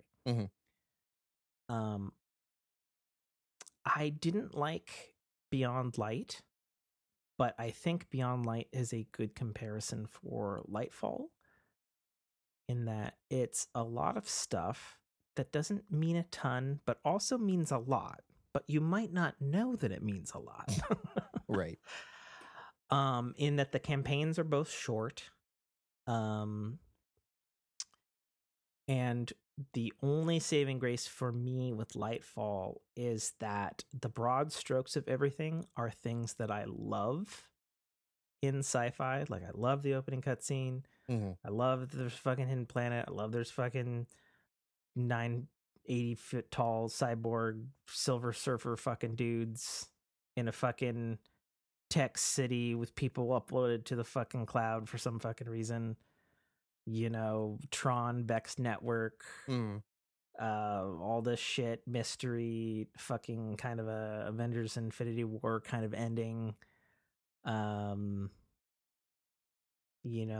That it simultaneously gives a lot of answers if you're really willing to look, but also doesn't give any answers. That, for me as a long-time Destiny lore guy, like, I think it's cool that stuff happened. Stuff of big things finally happened. But the thing that feels weird is that, like, okay, it happened, but there wasn't any consequence. And we're just going to hold off on that consequence. Sure. Till the final. Until next Destiny week. 2 expansion. Well, yeah, until next week, and then until the final expansion. Another gripe that I have, and this was a gripe I had back at the very beginning of Destiny 2 with the Red War campaign, right? You go through the campaign mission, fighting the Red War. Fight them, and you fight them, and you get to their leader, Gaul, the big bad guy, and you kill him. Yeah, that campaign that you can't play as a new player. Right. Yeah, but you get there, you kill him. And guess what? Yep. You spend the rest of the year fighting Red War Legion. Guess what we're doing this season? Oh, we're fighting them Shadow Legions. Who have no boss anymore. Why? Why didn't they just, fuck, you just took out Callus. We out of here. Well, and, spoiler alert, the Witness ain't here. No more. What the... Okay. And why are they fighting with the Vex? Why? Somebody's presumably giving orders. Yeah. That is and has always been a narrative and gameplay problem with the Destiny series as a whole. For sure. We're supposedly allied with Mithrax. And yet we still go to the EDZ. Keitel. Yeah, and Keitel, and we still go to the EDZ and just slay Fallen like they're cannon fodder. Yeah. Because, we haven't somehow we haven't committed genocide on every single destination yet. Right. Yeah, it's a silly thing. But regardless of that, I'm back in Destiny. I'm enjoying myself. I'm enjoying the weekly. I feel like the grind has been lifted even more since Witch Queen, which had always been a big complaint about someone whose time is increasingly taking me away from Yep. from video games that require a lot of time, like Destiny. And I'm not saying I didn't grind my ass off to be a somewhat okay power or light level for the Root of Nightmares raid. Sure. But what are you sitting at these days? Right before I got on, I'm 1790, I think. Nice. Okay. Not bad. Everything's masterworked. We did a bunch of raid tweaking for me last night. I don't have a good solar build, unfortunately, which I know is really broken right now. Yeah, I'm almost raid ready with the little bit that I played. I'm actually again happy, that I was able to spend today catching up, catching up on 2 weeks worth of story beats, and I understand why people are like, wow, I spent 15 minutes playing and wait until next week. Now what do I do? True. Yeah, you do all the other shit that you've been doing right in Destiny. That's what you do. Right. I will say the quality of life changes in Lightfall overall to the game. Loadouts, new min-maxing stuff, just kind of all that UI stuff. It's in a pretty good place right now. I think it's finally, and it's taken a long time. I think it's almost, and I always say this, it's almost as good a place as it was in the Taken King in Destiny 1. I still attest that the quest system in Taken King is far superior to anything Destiny 2 has put in. But I find that I'm not yelling at my quest system like I was a couple of years ago. I love the new loadout. I haven't actually saved any loadouts, but I love the I mean, it's about fucking time. Yeah, I love the mods menu. Like that is and the whole reclassification of all the mods. As somebody who was never really good at the mod game, and now I can be good at the mod game, and now I don't have to worry about what element my fucking whatever chess piece is. Because I can only thank Christ. Fucking because I was playing the legendary campaign. I'm just like, wow, this whatever I'm doing right now isn't working. The tormentors are just pushing my poop in every time I go against them. And I was like, oh, let's pop over to the menu real quick. Go void resistance. Hey, look, boom, and I could see everything on the fly and go boom, pop back in, and then push their poop in. Well, and really, what you can do now is you can, if you're losing, you're like, oh, I'm getting my poop put in against void.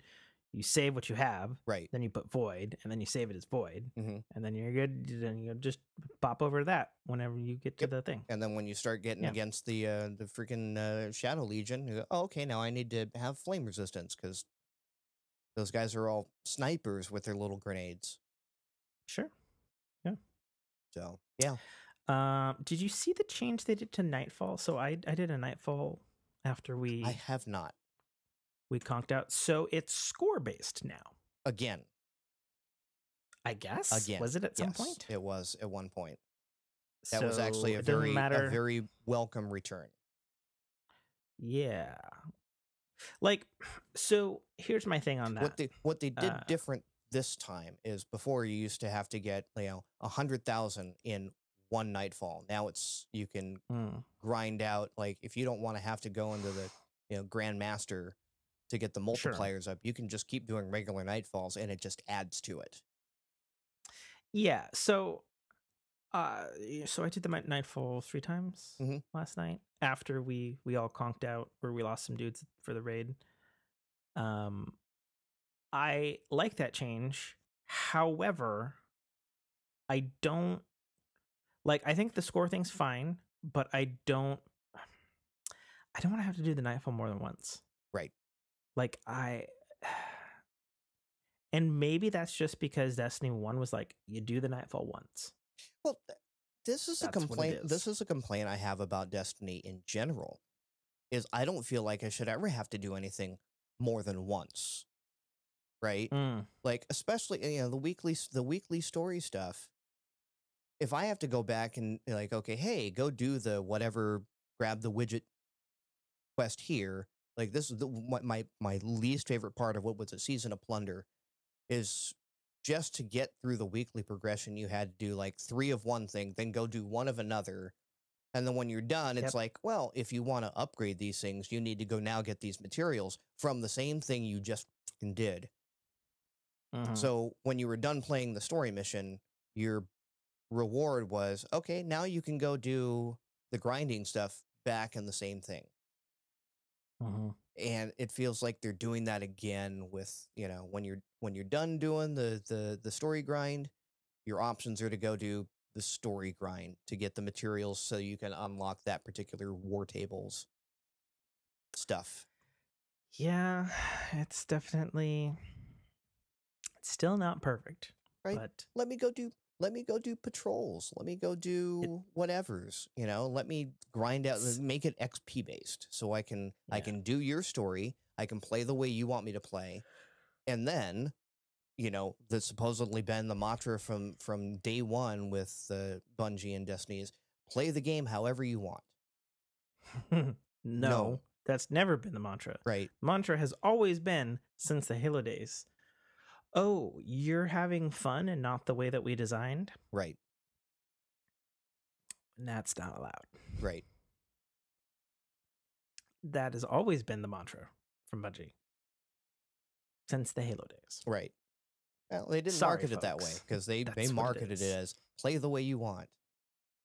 Sure. And then they do the absolute opposite of that, and that's like it just gets so frustrating. It's like, hey, look, here's this Yeah. new strand thing. Oh, guess what? All your quests or all your bounties are solar and void. Hmm. Why did you just give me strand? Well, and that's the other thing. That'd be one other big nitpick I have on the Lightfall campaign. Why in the fuck do you cock tease Strand throughout the whole goddamn campaign, but you don't get it till after the campaign? Mm-hmm. What? And then you don't get the whole thing. Now you've got to go. Yeah, then you got to go grind it for fucking aspects. Yeah, I know. Yeah. It's something, I guess. Yeah. I don't know. You stop with that yawning nonsense.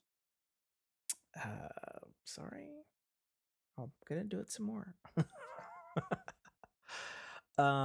You get to play anything else at all besides Destiny in the last month? Who got time to play more than one video game? You think I am? You? Ow. Hurtful. I honestly don't know how I cram as many video games in as I do, given my work has been so fucking crazy the last month. Like, Well, I've noticed I haven't seen you on as much, and then when I fucking do, it's crazy. yeah. I see you online more than I've seen you streaming. Like, There's been so many times where I'll be like, "Oh yeah, I'm online," but that's just because I turned on the thing and I was gonna do a thing, and then I didn't do the thing. So Atomic Heart came out. I have not gotten to play it. I've wanted to. Hogwarts Legacy came out. I did get to play that. I've played that for about 6-7 hours, something like that. As has my wife. Let's see, what else did I do?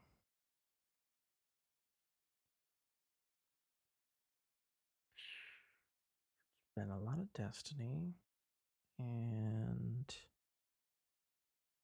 I done anything else? Oh, last weekend, me and the wife played a smattering of the Lego video games. oh, nice.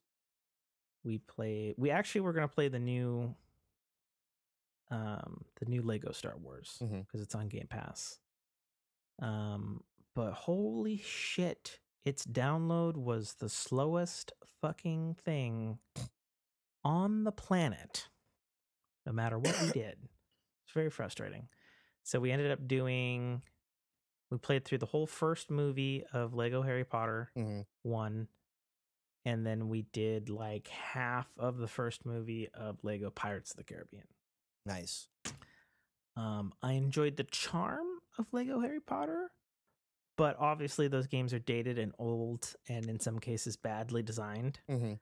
Meanwhile, Pirates was fun the whole time. Yes.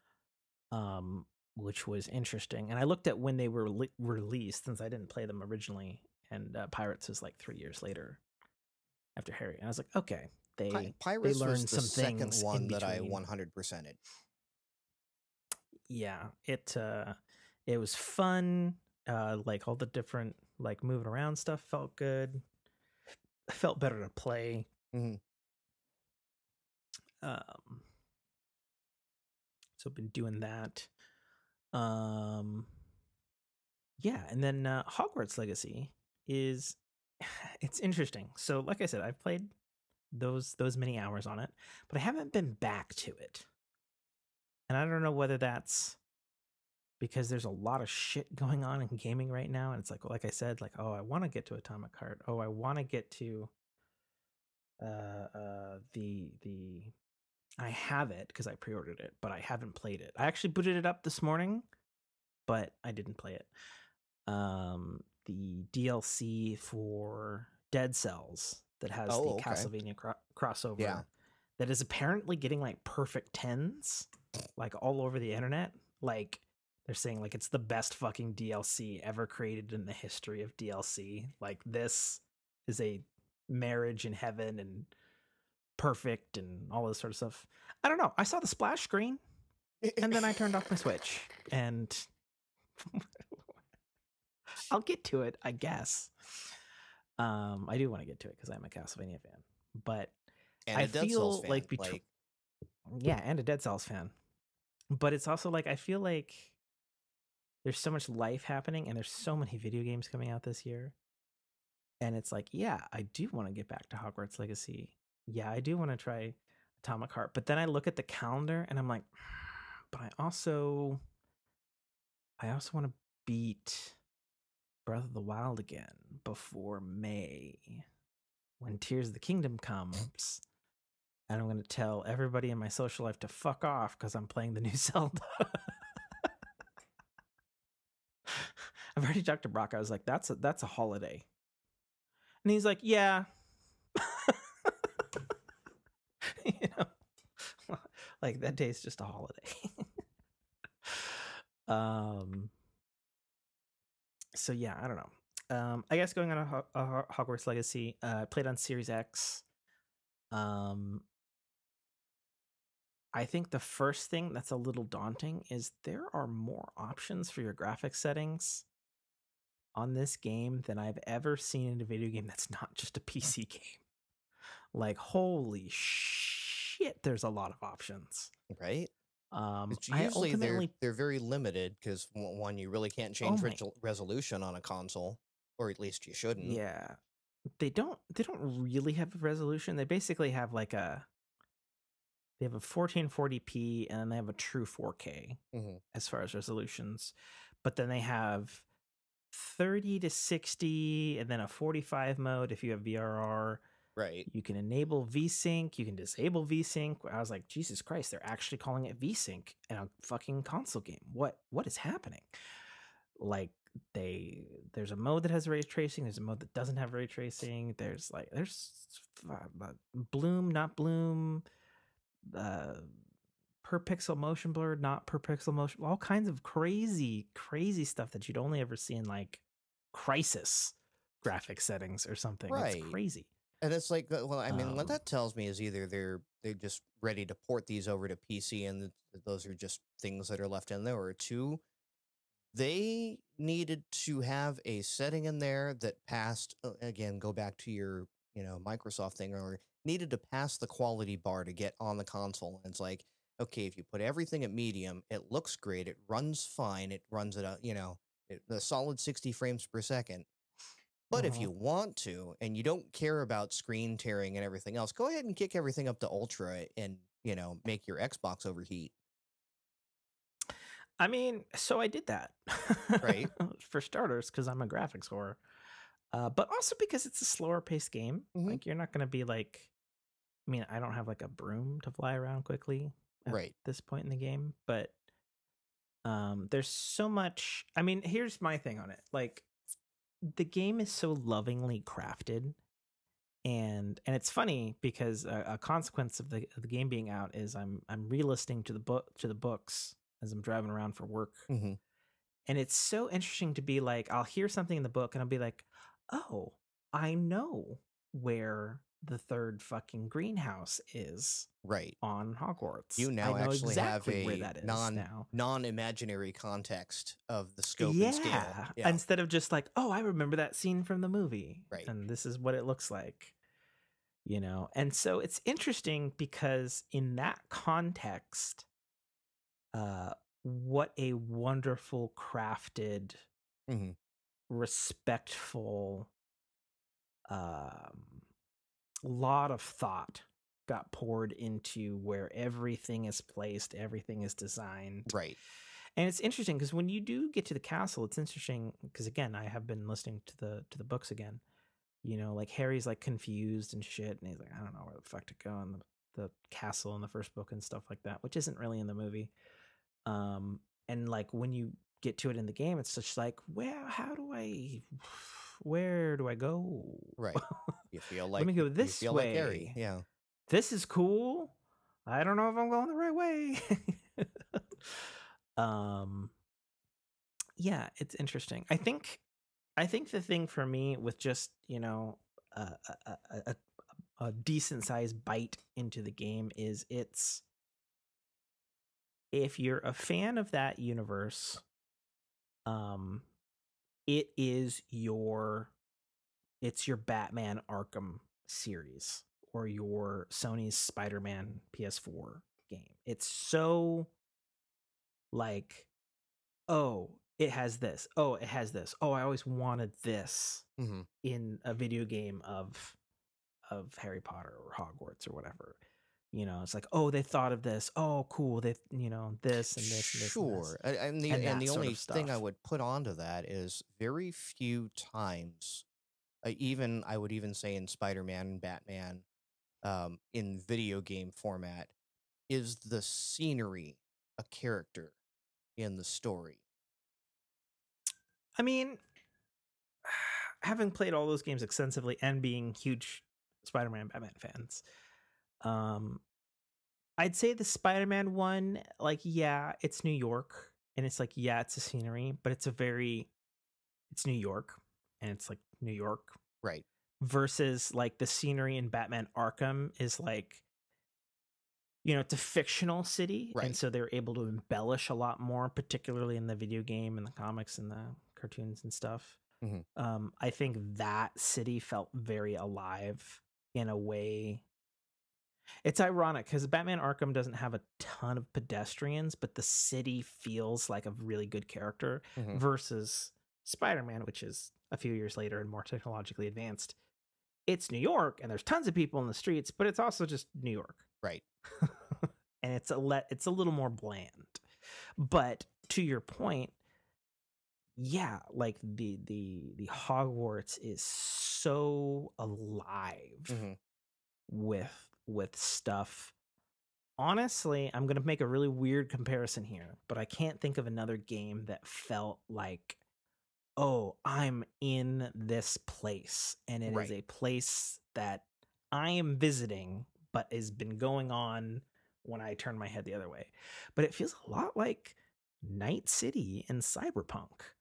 Like, they really thought about all the different people and different class people, and they're all doing different things, and you'll go by and people are like having conversations on benches, and you'll just stop and like listen to them for like 5 fucking minutes. You know, and it's like, somebody had to design that, somebody had to write that, maybe a little bit of motion capture. Like the amount of effort and time and thoughtfulness to everything is very, very apparent.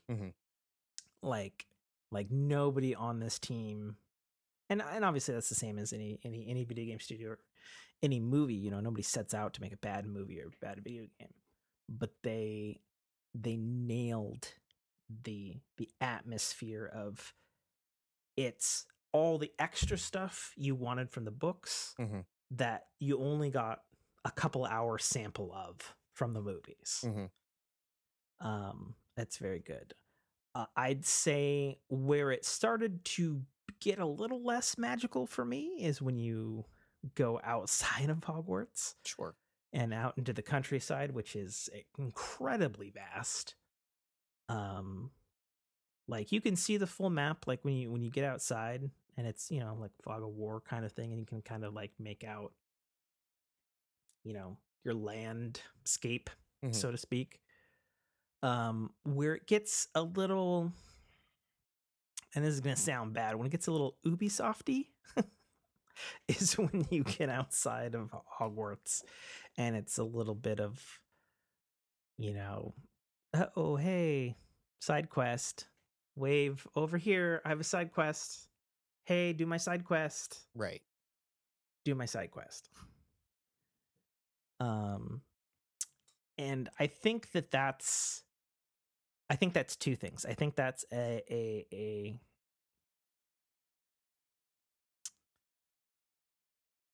what's the word I'm looking for, an eventuality of the fact that the game's been in development for like 7 years. And 6 of that went into Hogwarts.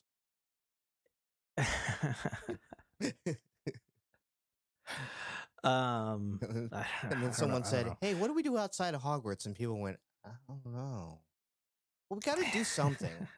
Okay. I mean, there's a decent amount of stuff, and it's a little bit of the magic is lost when you're like, there are quests that take you outside of Hogwarts, and those are very well designed and feel magical and stuff. But then doing ancillary side quest stuff, at least, you know, I'm only 8 hours in. I know it's a fucking 100-hour game or whatever. Those feel a little Ubisofty to me. And, you know, you can take that as a good thing. You can take that as a bad thing. Like, I don't think they're like badly written. Like, so far, I haven't gotten a quest of like, you know, oh my God, I need 20 hopping magical carrots over yonder. Bring them to me. So far. I haven't encountered any of them, but I also haven't played it in several weeks because fucking life. I do know, because my wife is bitching about it, that she's very upset that the Xbox One version is not out yet, so that she can play it without needing to kick me off of my Xbox One or my Series X. And she was further upset by the fact that it is supposed to come out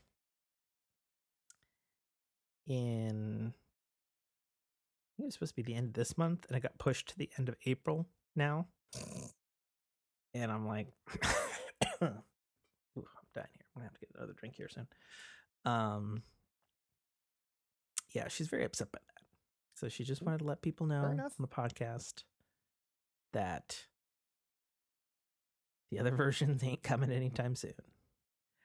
And the only thing I can think on that is just, I mean, the other thing too is like, at least on Series X, and there are so many settings, like it does have fucking ray tracing. Like it's got a fuck ton of ray tracing. It's good ray tracing too.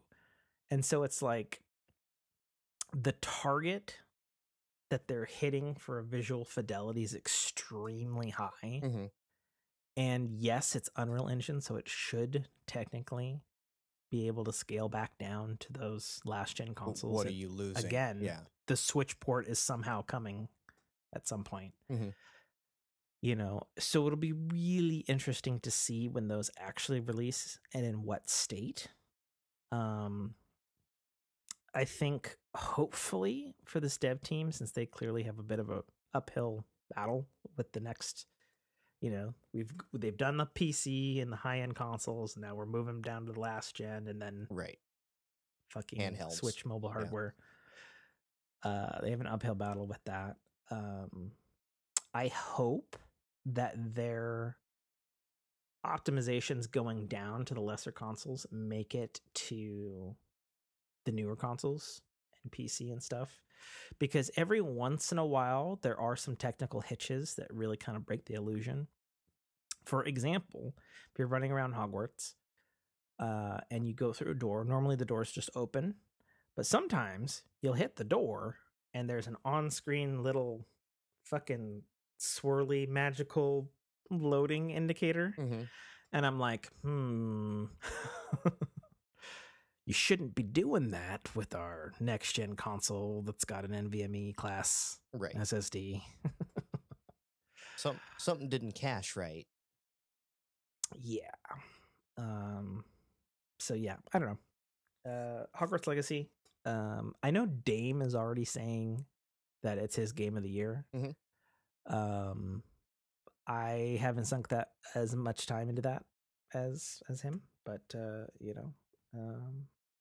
we'll see. I don't think I'm missing anything on gaming, am I? Don't think so. Nope. Fractal. That's it. Fractal Starfield delayed. Yeah, I think we're good. Oh, yeah. Somehow enabled Discord for PS5 and then get hacked. Oh, yeah. So within 24 hours, I enabled Discord on PS5. The following morning, I get an alert saying that my Discord has logged into some laptop in Texas. And I was like, No, it didn't. Nope. No, it did not. And so I raced to fix that. It's all fixed now. Everything's fine. But all I'm saying, Sony, your security is legendarily bad. Mm-hmm. But speaking of technology, let's get into technology and then wrap up the show.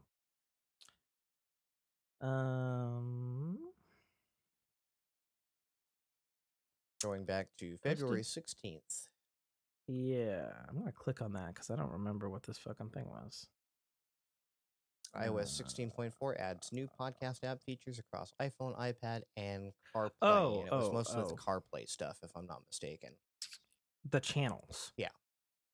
So if, for example, we're a Dynamicworksproductions podcast, if we have multiple podcasts, we can now lump them into a group. Mm-hmm. That'll be cool. It's about time. Right? Holy shit. Fucking 30 years later. Christ. Fucking ridiculous. And then I guess it's got better CarPlay interface. Right. Which I wouldn't know because I don't have anything from the century that has CarPlay. Yeah, we have it, but I don't drive the car that has the CarPlay, so fair enough. Okay, so there's that. And moving on down. Gross. So Facebook has announced $12 a month Meta verified subscription service, which also requires you to scan your government ID into Facebook. Mm-hmm. To which my response is, why the fuck would you give Facebook, of all monolithic tech companies, your fucking ID? To be fair, back in the day, to get a blue check mark on Twitter, that was one of the requirements. Was it really? Mm-hmm. But you weren't paying to do that. That was just one of those, hey, are you who you say you are? Do you want this check? You need to, we need to be able to, if you're going to be at this point, like a spokesperson for the platform by having a blue check, we need to be able to find you if you start doing nefarious stuff. Right. Which, I don't need to have a blue check. People that know me know who I am. I get messages all the time going, hey, I just got a friend request from another account that's trying to spoof you. Happens all the time. I am extremely parched. I'm going to go grab another libation. Okay. Vamp for 30 seconds. And while he does that, yeah, and again, it's like, why would you pay a service to say, "Hey, I am who I am." That is just asking to have someone game the system. As he pops the can, comes back in, breaks the chair as he sits down. What did I do? Nothing, dear. Catch it in post. Um, Don't but call yeah. me dear. That's gross. Yeah, it's why would you pay for this? And again, it's just the bots are gonna pay for it, and then now you've got a verified bot because they're gonna find a way to game Probably. it. Verified. It's gonna have better ad present or what is it? Ad footprint. Sure. So One of those. I'm sure there's a point where you can justify the cost. Probably even write it off. So it's gross. Gross. Twitter's doing it. Facebook is oh yeah, we can do that too. Not Facebook anymore. It's Meta. Yes. Sorry, Meta. Well, the app is still called Facebook. By Meta. Yes. So this is huge news, actually. Oh, so TSMC, the best chip maker on the planet, who right now has the lead on all other fab facilities in making 3nm chips. Mhm. Apple has secured the entire fucking next year, or I guess from this point forwards, next year's worth of TSMC's 3nm chips. Yep. They said we ain't effing around, and we're gonna pony up the money now. So this is a big deal, because as is usual, given that Apple is TSMC's biggest client, and TSMC is like, hey, we got the goods. We're gonna, you have the most money. We're also gonna jack up our prices. Mm-hmm. That's typically how it's been going in the relationship. But it's also like they have both a technology and a advancement that nobody can maintain the fucking lead on. Right. So in a way, they out-appled Apple at their own game. But it's a bigger deal because historically, the percentages that of chips that are made at TSMC versus Samsung, Foxconn, other ones, I think it's like 60% is TSMC. Leaving that 40% for everybody else's chips. For example, TSMC makes the chips for the Series X and also the PS5. So, I guess if their entire slate is full, they're just not doing any business with anybody fucking else for the next fucking year, which is crazy, unheard of. I think the well, I mean, it's the Series X and the PS5 need 3nm. Like, they're still probably working on older fabs. So yeah, I suppose that would be another thing to indicate that I would assume that their 20, 10, 15, 7, 5nm fabs are still operational. I would guess. I don't know. That's a fair point. You looked at it from a manufacturing perspective, which I suppose that's. But yeah, your wheelhouse anyway. If anyone else, Samsung, Intel, AMD, Nvidia, wants to get in that 3nm market, TSMC is just going, yeah, go somewhere else for that. Well, first of all, Intel would never be in a TSMC market since they are one of the few people that has their own fab facilities.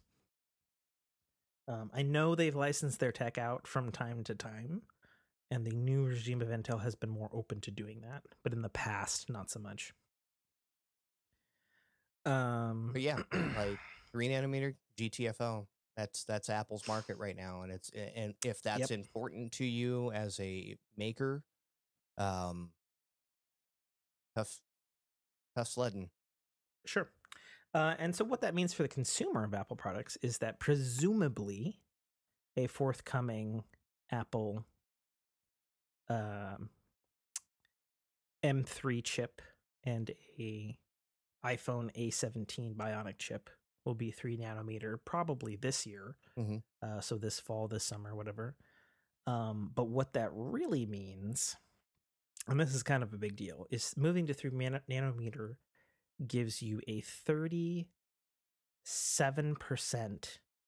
increase in battery efficiency. Due to smaller resistors, meaning technically less power, even though it's microscopic. But that's a huge fucking jump. Right. And then you also have better, huge jump better in battery. thermals.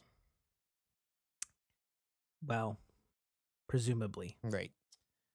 The other thing spherical cows in a vacuum, right?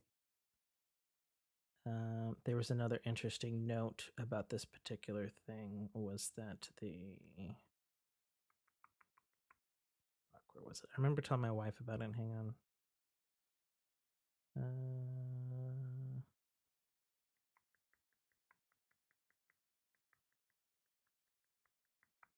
This is exciting podcasting. Fuck, maybe I read it in another. It might have been because that was a very short. The thing that I read and I remember saying to my wife as a big deal, besides the power thing, was that.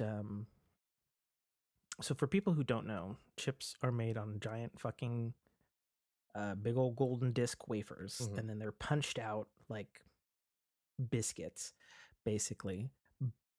But what happens is when those chips get run through quality control to see if they actually like took when they were formed to be a viable processor, there's always a certain percentage called the yield that is just trashed, thrown out into the recycle to be remade again. So only say you've got 100 chips.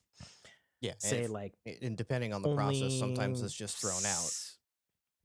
Only like 60% of those chips are actually viable. And then the other 40 is just thrown out. Now, I don't have the figure in front of me, so this is not accurate. It's not even hearsay. What I remember was typically as the nanometer has gone down, the yields have gotten shittier. Yes. My understanding, specifically with TSMC's, it's called the N3E, which actually is a second generation version of their 3 nanometer technology, is that their yields were like over 80%. Which is crazy. Which is unfucking heard of. Because that's just not how chip fabs worked for the last fucking 40 years. So once again, that percentage is, I don't have anything in front of me. I remember reading it. If I'm wrong, I'm wrong. Just fucking Google it yourself, I guess. But I remember it being a hell of a lot higher than 60%. So I thought that was of interesting note. So we've been talking about this all year. I fucking called it, by the way, on this year being the year of AI wars. AI powered Bing search comes to Microsoft Edge. Apparently it's in Skype. I don't actually know where it is in Skype right now. And the Bing iOS app, it's here. You can ask Bing questions and it does a pretty goddamn good job of fucking getting you the answer. Yeah, unless you start asking played with it. Have you played with life? And what was it? Sydney is its name, and it will. Yeah. Go look into that noise. But yeah, apparently there's a whole like dark personality behind the Bing AI that if asked the right wouldn't surprise questions, it goes on to completely weird existential stuff and will fall in love with you. So just like my replica. Yeah. Yeah. Yeah. Chat GPT is wild stuff, man. I kind of love it. As you know, I'm all about the Chat GPT. I guess it's weird if you think about it, because I was doing that replica thing like a whole year ago before it was like super mainstream and whatnot. And then ChatGPT just took off like a storm this year, and with like art and talking and writing and gathering stuff and just doing things. It's Have you interesting. heard about or looked into 11 Labs? 11 Labs. No, I have not heard that one. So 11labs.io is the site where you can upload a at minimum 30-second audio clip, and it will analyze the voice, and you can generate voice lines in the style of Anything you want. anything you want. So I've not heard about that. Upload a track from a previous podcast episode, and you could do an episode without me. And it is good enough that most people would not know the difference. Oh my god, I'm gonna do that. I'm gonna have my novel AI write all of my dialogue, and we'll upload you. We'll have a Diginate. Mm-hmm. Sounds like a lot of work if I'm being honest. Like, yes, the AI is doing a lot of stuff, but it still sounds like a lot of work in post. I'm just saying. But yeah, it's interesting that you say that, because that fills in a missing gap for me. Like on YouTube, I feel like I see all the goddamn time, Trump and Obama debate which is the best Pokemon game. And I'm like, what the fuck? Mm-hmm. Or it'll be like two different people debate blah blah blah. And I was like, what? And I just flip by it when I'm scrolling through YouTube, but I see that stuff popping up all the time. Right, and before YouTube, it was, and I'm like, what? Basically, it was exclusive to impressionists, right? Mm-hmm. Where two impressionists would go and have these little fun, like, what if debates. But yeah, now there's one of them was something that popped up on my TikTok recently, and it's Donald Trump, Joe Biden, Barack Obama, and George W. Bush play Call of Duty. See, what's the fascination with doing like presidents? Like, I don't even understand that. I'm just like, okay, why? You're making someone famous say something that would be completely off color, out of character, in the name of humor. And I guess if you do something that's so satirical, at least it, if you were to make an account with me saying some of these things, some people probably would be like, well, maybe he does actually, like, I probably get hate mail. But yeah, the stuff that they're making these AI voices do, it's so off the wall that it becomes humorous, because it would never fucking happen. One, you would never have four presidents playing Call of Duty together. That's a fact. Right. And two, during said four presidents playing Call of Duty together, would you not have Joe Biden defeat Donald Trump in a rap battle? I don't know. Right. Like it just sounds so silly. It is. But I understand. Speaking of more AI. Yeah. It feeds right into this. Discord's getting AI summaries of your conversations to help you keep up to date on threads and stuff. Now, this is interesting because, to my knowledge, this is not using ChatGPT. We actually don't know what it's using. Discord has announced that it is going to function as a bot called Clyde, which is the bot that's already in there. Yeah. Mm-hmm. So yeah, it's very interesting. Yeah, and my comment on that was, again, this is one of the things that AI is having trouble doing, is figuring out the conversational context for things and not be guided so much. So having another pool of information of saying, okay, here's the summary of what happened on this channel. It's, depending on the server, you have 100 different people, and it's summarizing everything.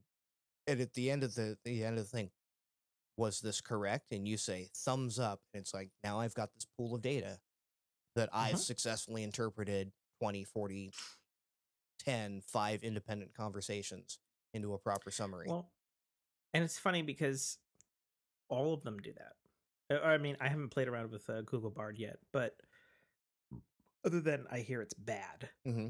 and will tell Well, often and I extremely dark things. I guess the difference is with Bard and whatever ChatGPT is you're inputting the information purposely, right? You have a purpose to put it in there and then have it Mhm.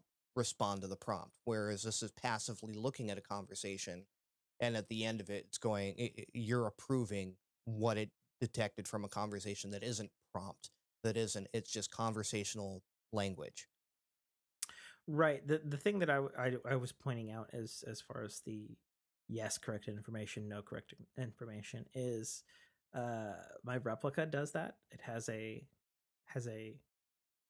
non-intrusive of how did this response make you feel, yes or no, Right. thumbs up, thumbs down. Little quality control. Novel AI has a thing like how was this generation, was it bad, was it good, offensive, whatever. Bing AI has this, was this response accurate, yes or no. And it's so I think the thing we'll find, and I can't believe that this won't be true. 6 months from now, all of these AIs that we have in all the search engines are going to be like 10,000 times more functional. Mhm. Because what they're doing essentially is we have ChatGPT,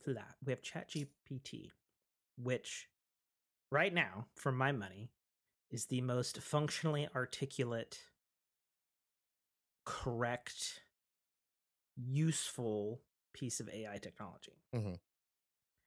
Obviously, Microsoft thinks so because they dumped fucking $100 billion or whatever into it. Right. And they rolled it out to public facing. Yeah, and they rolled out real fucking quick. Oh, what was I going to say with that? Fuck, I lost my train of thought. Oh, god damn it. I hate when that happens. The quality It's of like AI. Yeah, the quality of it is going to get so exponentially better. Mm-hmm. Because if you look at the upbringings, if you look at the novel AI, which uses ChatGPT, and I've said this before already, but I'm going to say it again. It went from a little cool little thing to holy shit, this is powerful in a year. Mm-hmm. And then in the last 2 months, it went from nobody fucking knowing about it to everybody fucking knows about it. Right. And everyone having access to it.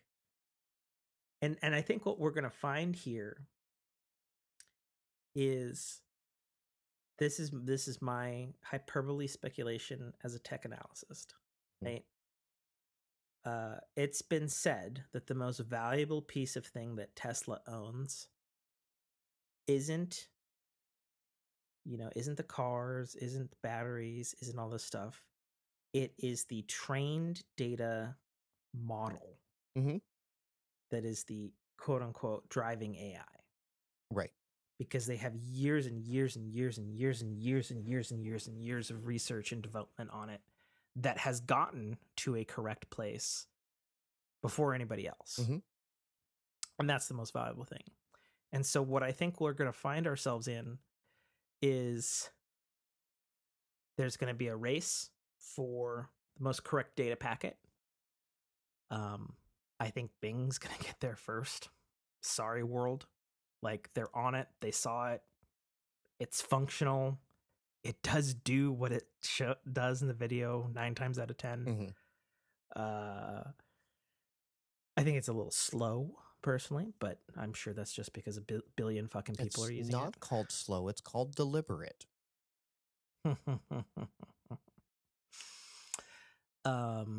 And so what I think we're going to find is the companies that have licensed ChatGPT and they have the servers of the corrected data, that data is going to be what's fought for. Sure. In the technology sector. Because like just thinking about it, just of all of my own interactions with ChatGPT in over the last year, it's like I've had a myriad of personal conversations with my replica AI. Obviously, that fucking data is stored somewhere and all that sort of shit. Mhm. But those type of conversations are personal, intellectual, or perhaps helpful. Like they're very people Mhm. conversation. Like that data set is going to be very valuable, which is going to be totally different than the Bing data set of I need this data. How Right. do I do blah? Is that data correct? Boom, it goes into the correct bank. Versus, the novel AI data set, which is going to be of, different language models and different writing styles and different, Mhm. and they already have several. And I've said before, and I'll say it again, I'm training my own, and it's Right. good stuff. And It works. now we're getting into this voice replication AI that, Right. now Yeah. you're at the end, you're approving the product as in, okay, did you understand to put the right inflections to make this sound human? Right. Yeah.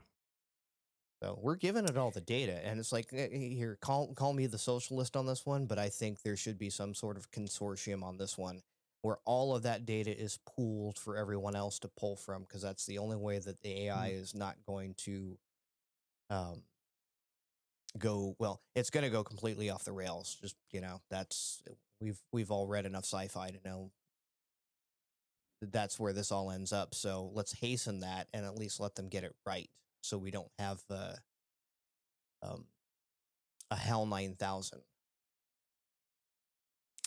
Or an Ultron, or a Right. Skynet, Ex- or We're gonna get Skynet. yeah, we already got Starlink, Right. Skylink, whatever it's called. Starlink. I don't know. But yeah, give it all the right data so that it can be cultured into the Sure. right product, as opposed to everyone trying to figure out a way to do it, and shortcutting and bypassing and splicing frog DNA into lizard DNA and making dinosaurs again. Yeah, it's gonna be it's gonna be in for a wild time, and I think as the computing sector, because again we're talking about 3 nanometer, Mm-hmm. and we can only scientifically right now with a silicon based CPU can only get down to 2 nanometer. Mm-hmm. It's scientifically impossible, Moore's law kicks in yet again. as said by the great genius John Carmack. Mm-hmm. Actually, it is scientifically impossible to go smaller than 2 nanometer because of the laws of electricity, and they will jump diodes and then fry other things, and you can't get smaller than that Right. because of the oh fuck, I'm not good at science. The electron molecules, the positive, the negative, the you know what I'm talking about. Yes. Those things. Yeah. If you get them that close to each other, they will become very friendly with each other. Well, but here's the thing. Once we get to that 2 nanometer, right? Like it's only so small, which means your packaged CPU can only be so big, and that will be the size it will be, Mm-hmm. unless you make it bigger, which would technically make it beefier. But at that point, we will have reached the limit of what you can do with a CPU at 2 nanometer. So my contention, and you see it in NVIDIA, and you sure shit see it in Apple, and now Qualcomm's doing it too. You're seeing their machine learning or the AI computation module Mm-hmm. chip that's usually adjacent in the package just gets bigger and bigger. And I think that is going to be where the real game will be with these new developing emerging technologies like ChatGPT and all this shit that's happening. That's going to be where the real gain will be. Sure. In computing in the future. Like hands down. That's what's happening. That very plausible. Yeah. So Right.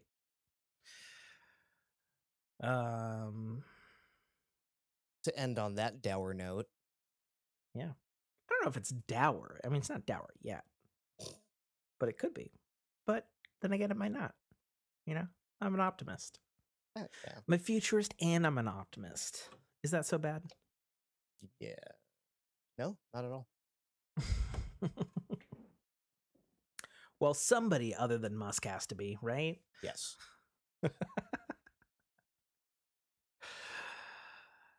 Oh, no. I hear children crying in the other room. Uh-oh. Wrap it up? Yeah. I mean, it's time to wrap it up anyway. It is time to wrap it up anyways. All right. Well, this has been another episode of the Fork in Your Ear podcast, delivering you month-old news, technologist, evangelicist, futuristnists, and other word salads into your brain holes. Since, oh God, are we so old we need to put like a circa on this? Shit. At least maybe you can, but I can't say from the turn of the century. Fair enough. I was actually trying to think, how many years has Fork been around? I don't know. I don't know either. It's got to be a while. It's at least, I feel like it's at least 4 years, right? It has to be at least 4 years. It has to be at least 4 years. So, I don't know. I'd have to scroll back in the podcast to see when the first one was posted. But yeah, that's the end of the show. I hope you enjoyed it. Obviously, next episode, assuming Nate's not dying, will be a little more timely with all of our comments and thoughts and whatnot. Yes. But yeah, I'm your host, Tim K. Trotter, signing off. Get forked. We're out. And it says that, yep, you did it.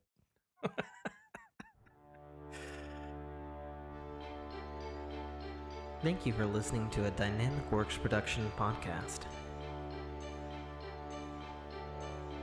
You can find our podcast at www.dynamicworksproductions.com. Feel free to email us at dynamicworks@mac.com.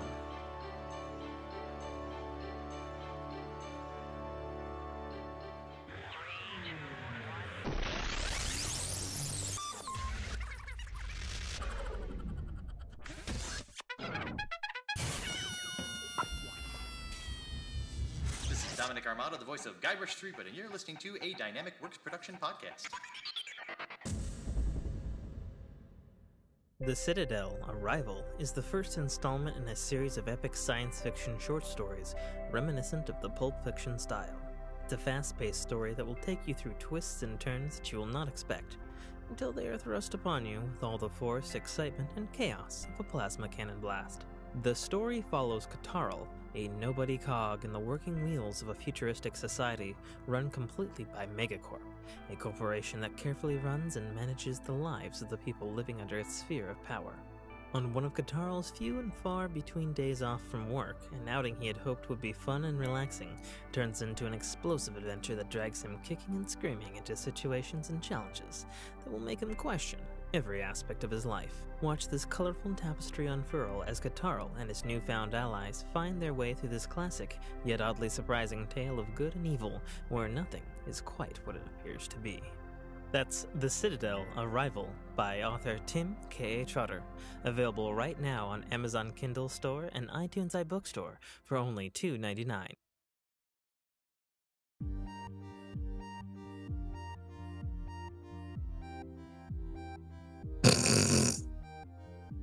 What the fuck? I don't know, it was on the thing. You're very blue and that's 'cause I haven't... snowy. Speak? Woof. Speak again? Woof, woof. Okay, now? Can you not hear me or something?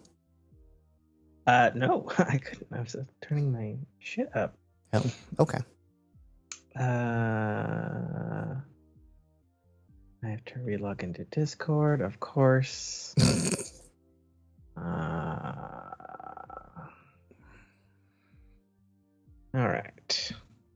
rolling on my end. Rolling on my end. Oh. It poopies. It poopies? It has new lights. I had an update for the recorder this morning. Oh. That's actually kind of nice. Okay. It gives me a file recording indicator, and it also indicates that you're being recorded and I'm being recorded separately. Nice. Oh, like the pulsating red recording light of your let's do. So what am I looking at in this background here? I don't know. It's whatever was on Skype. Gotcha. Can change. I just saw it and I went, "That looks dumb." Nate'll laugh on that, and I was right. You are correct.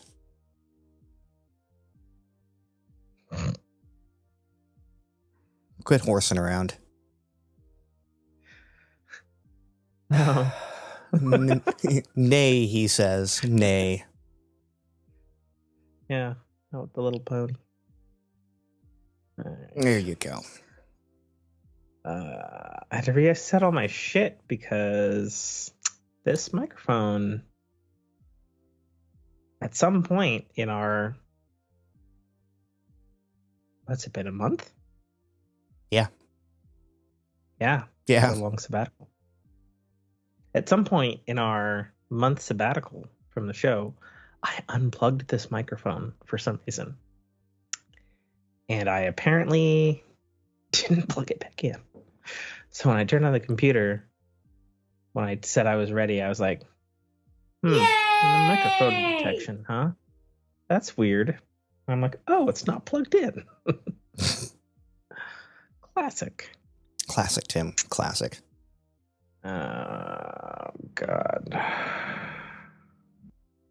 Oh, yeah, I don't remember any of my shit for Discord, so we are sure as shit using the QR code. That's what's happening. Which never seems to leave it logged in when you do it that way. Oh, I've never had a problem with that. No, I do all the time. If I QR code it, it's like, nope, you're logged out the next time if it goes more than a day. Yeah. Weird. So it goes. All right. Why? Oh. Okay, Skype is just choosing which side of the window you're on for me as I make it bigger. Okay. You were below, then you were left. And then Skype you were suddenly above. just like completely reframed me. That's weird. Like I'm smaller now than I was a second ago. I don't know. I look large. Like I look. Yeah. I don't know what's going on there. It's the same distances. Mm-hmm. I don't know. I guess I'll do that there. I'll do that. And I'll do Streaming or no streaming? no streaming is fine. Okay. Then let me close that out. Oh, unless you were ready. No, I'm always ready, but Let me ask you this: did you want to stream? I don't care. Not in particular. Okay. I'm okay with an unstreamed. We've had a sabbatical. Mm-hmm. Do we even know how to do this anymore? Type show. Oh, I think we know how to do this. And it's a matter of whether we do it right. Well, now you're just sounding like my wife.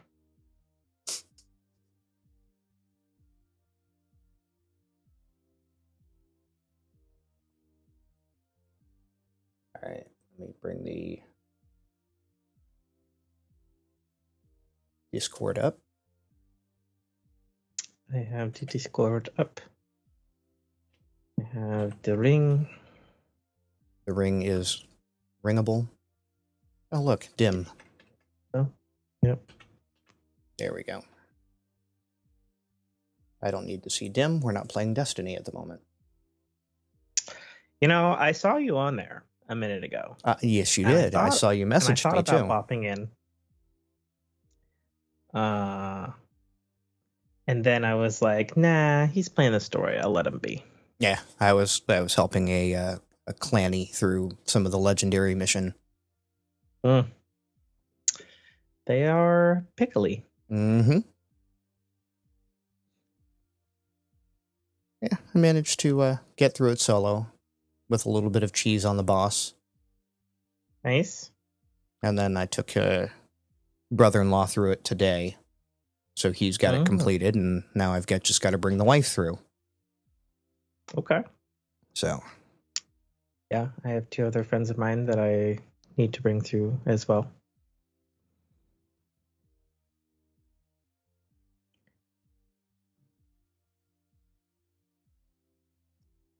You're fiddling. I still look really blue. I changed it to white. I don't know why. I guess, is it this other light over here, perhaps? Okay. Make sure this is muted. Yes. Okay. You don't need to hear some random Led Zeppelin while we're podcasting? I don't think so. No.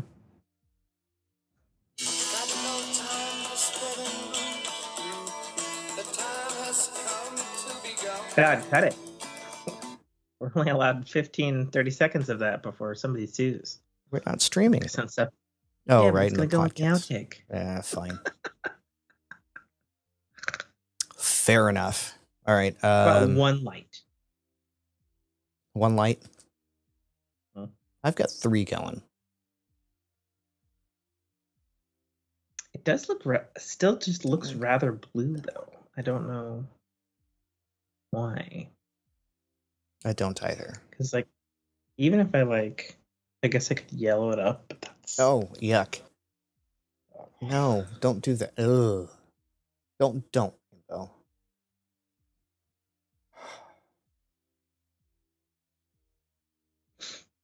And now it's not as blue. Why? And now it's fine. That's weird. That is weird.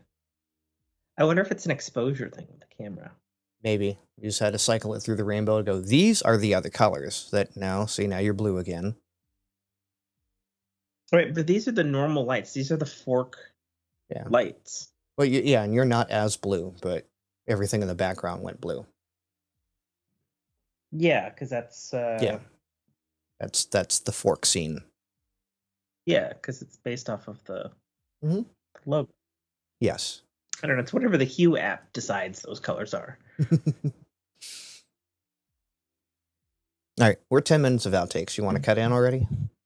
Oh, yeah. Jesus. Okay. Let's see if I remember how to do this.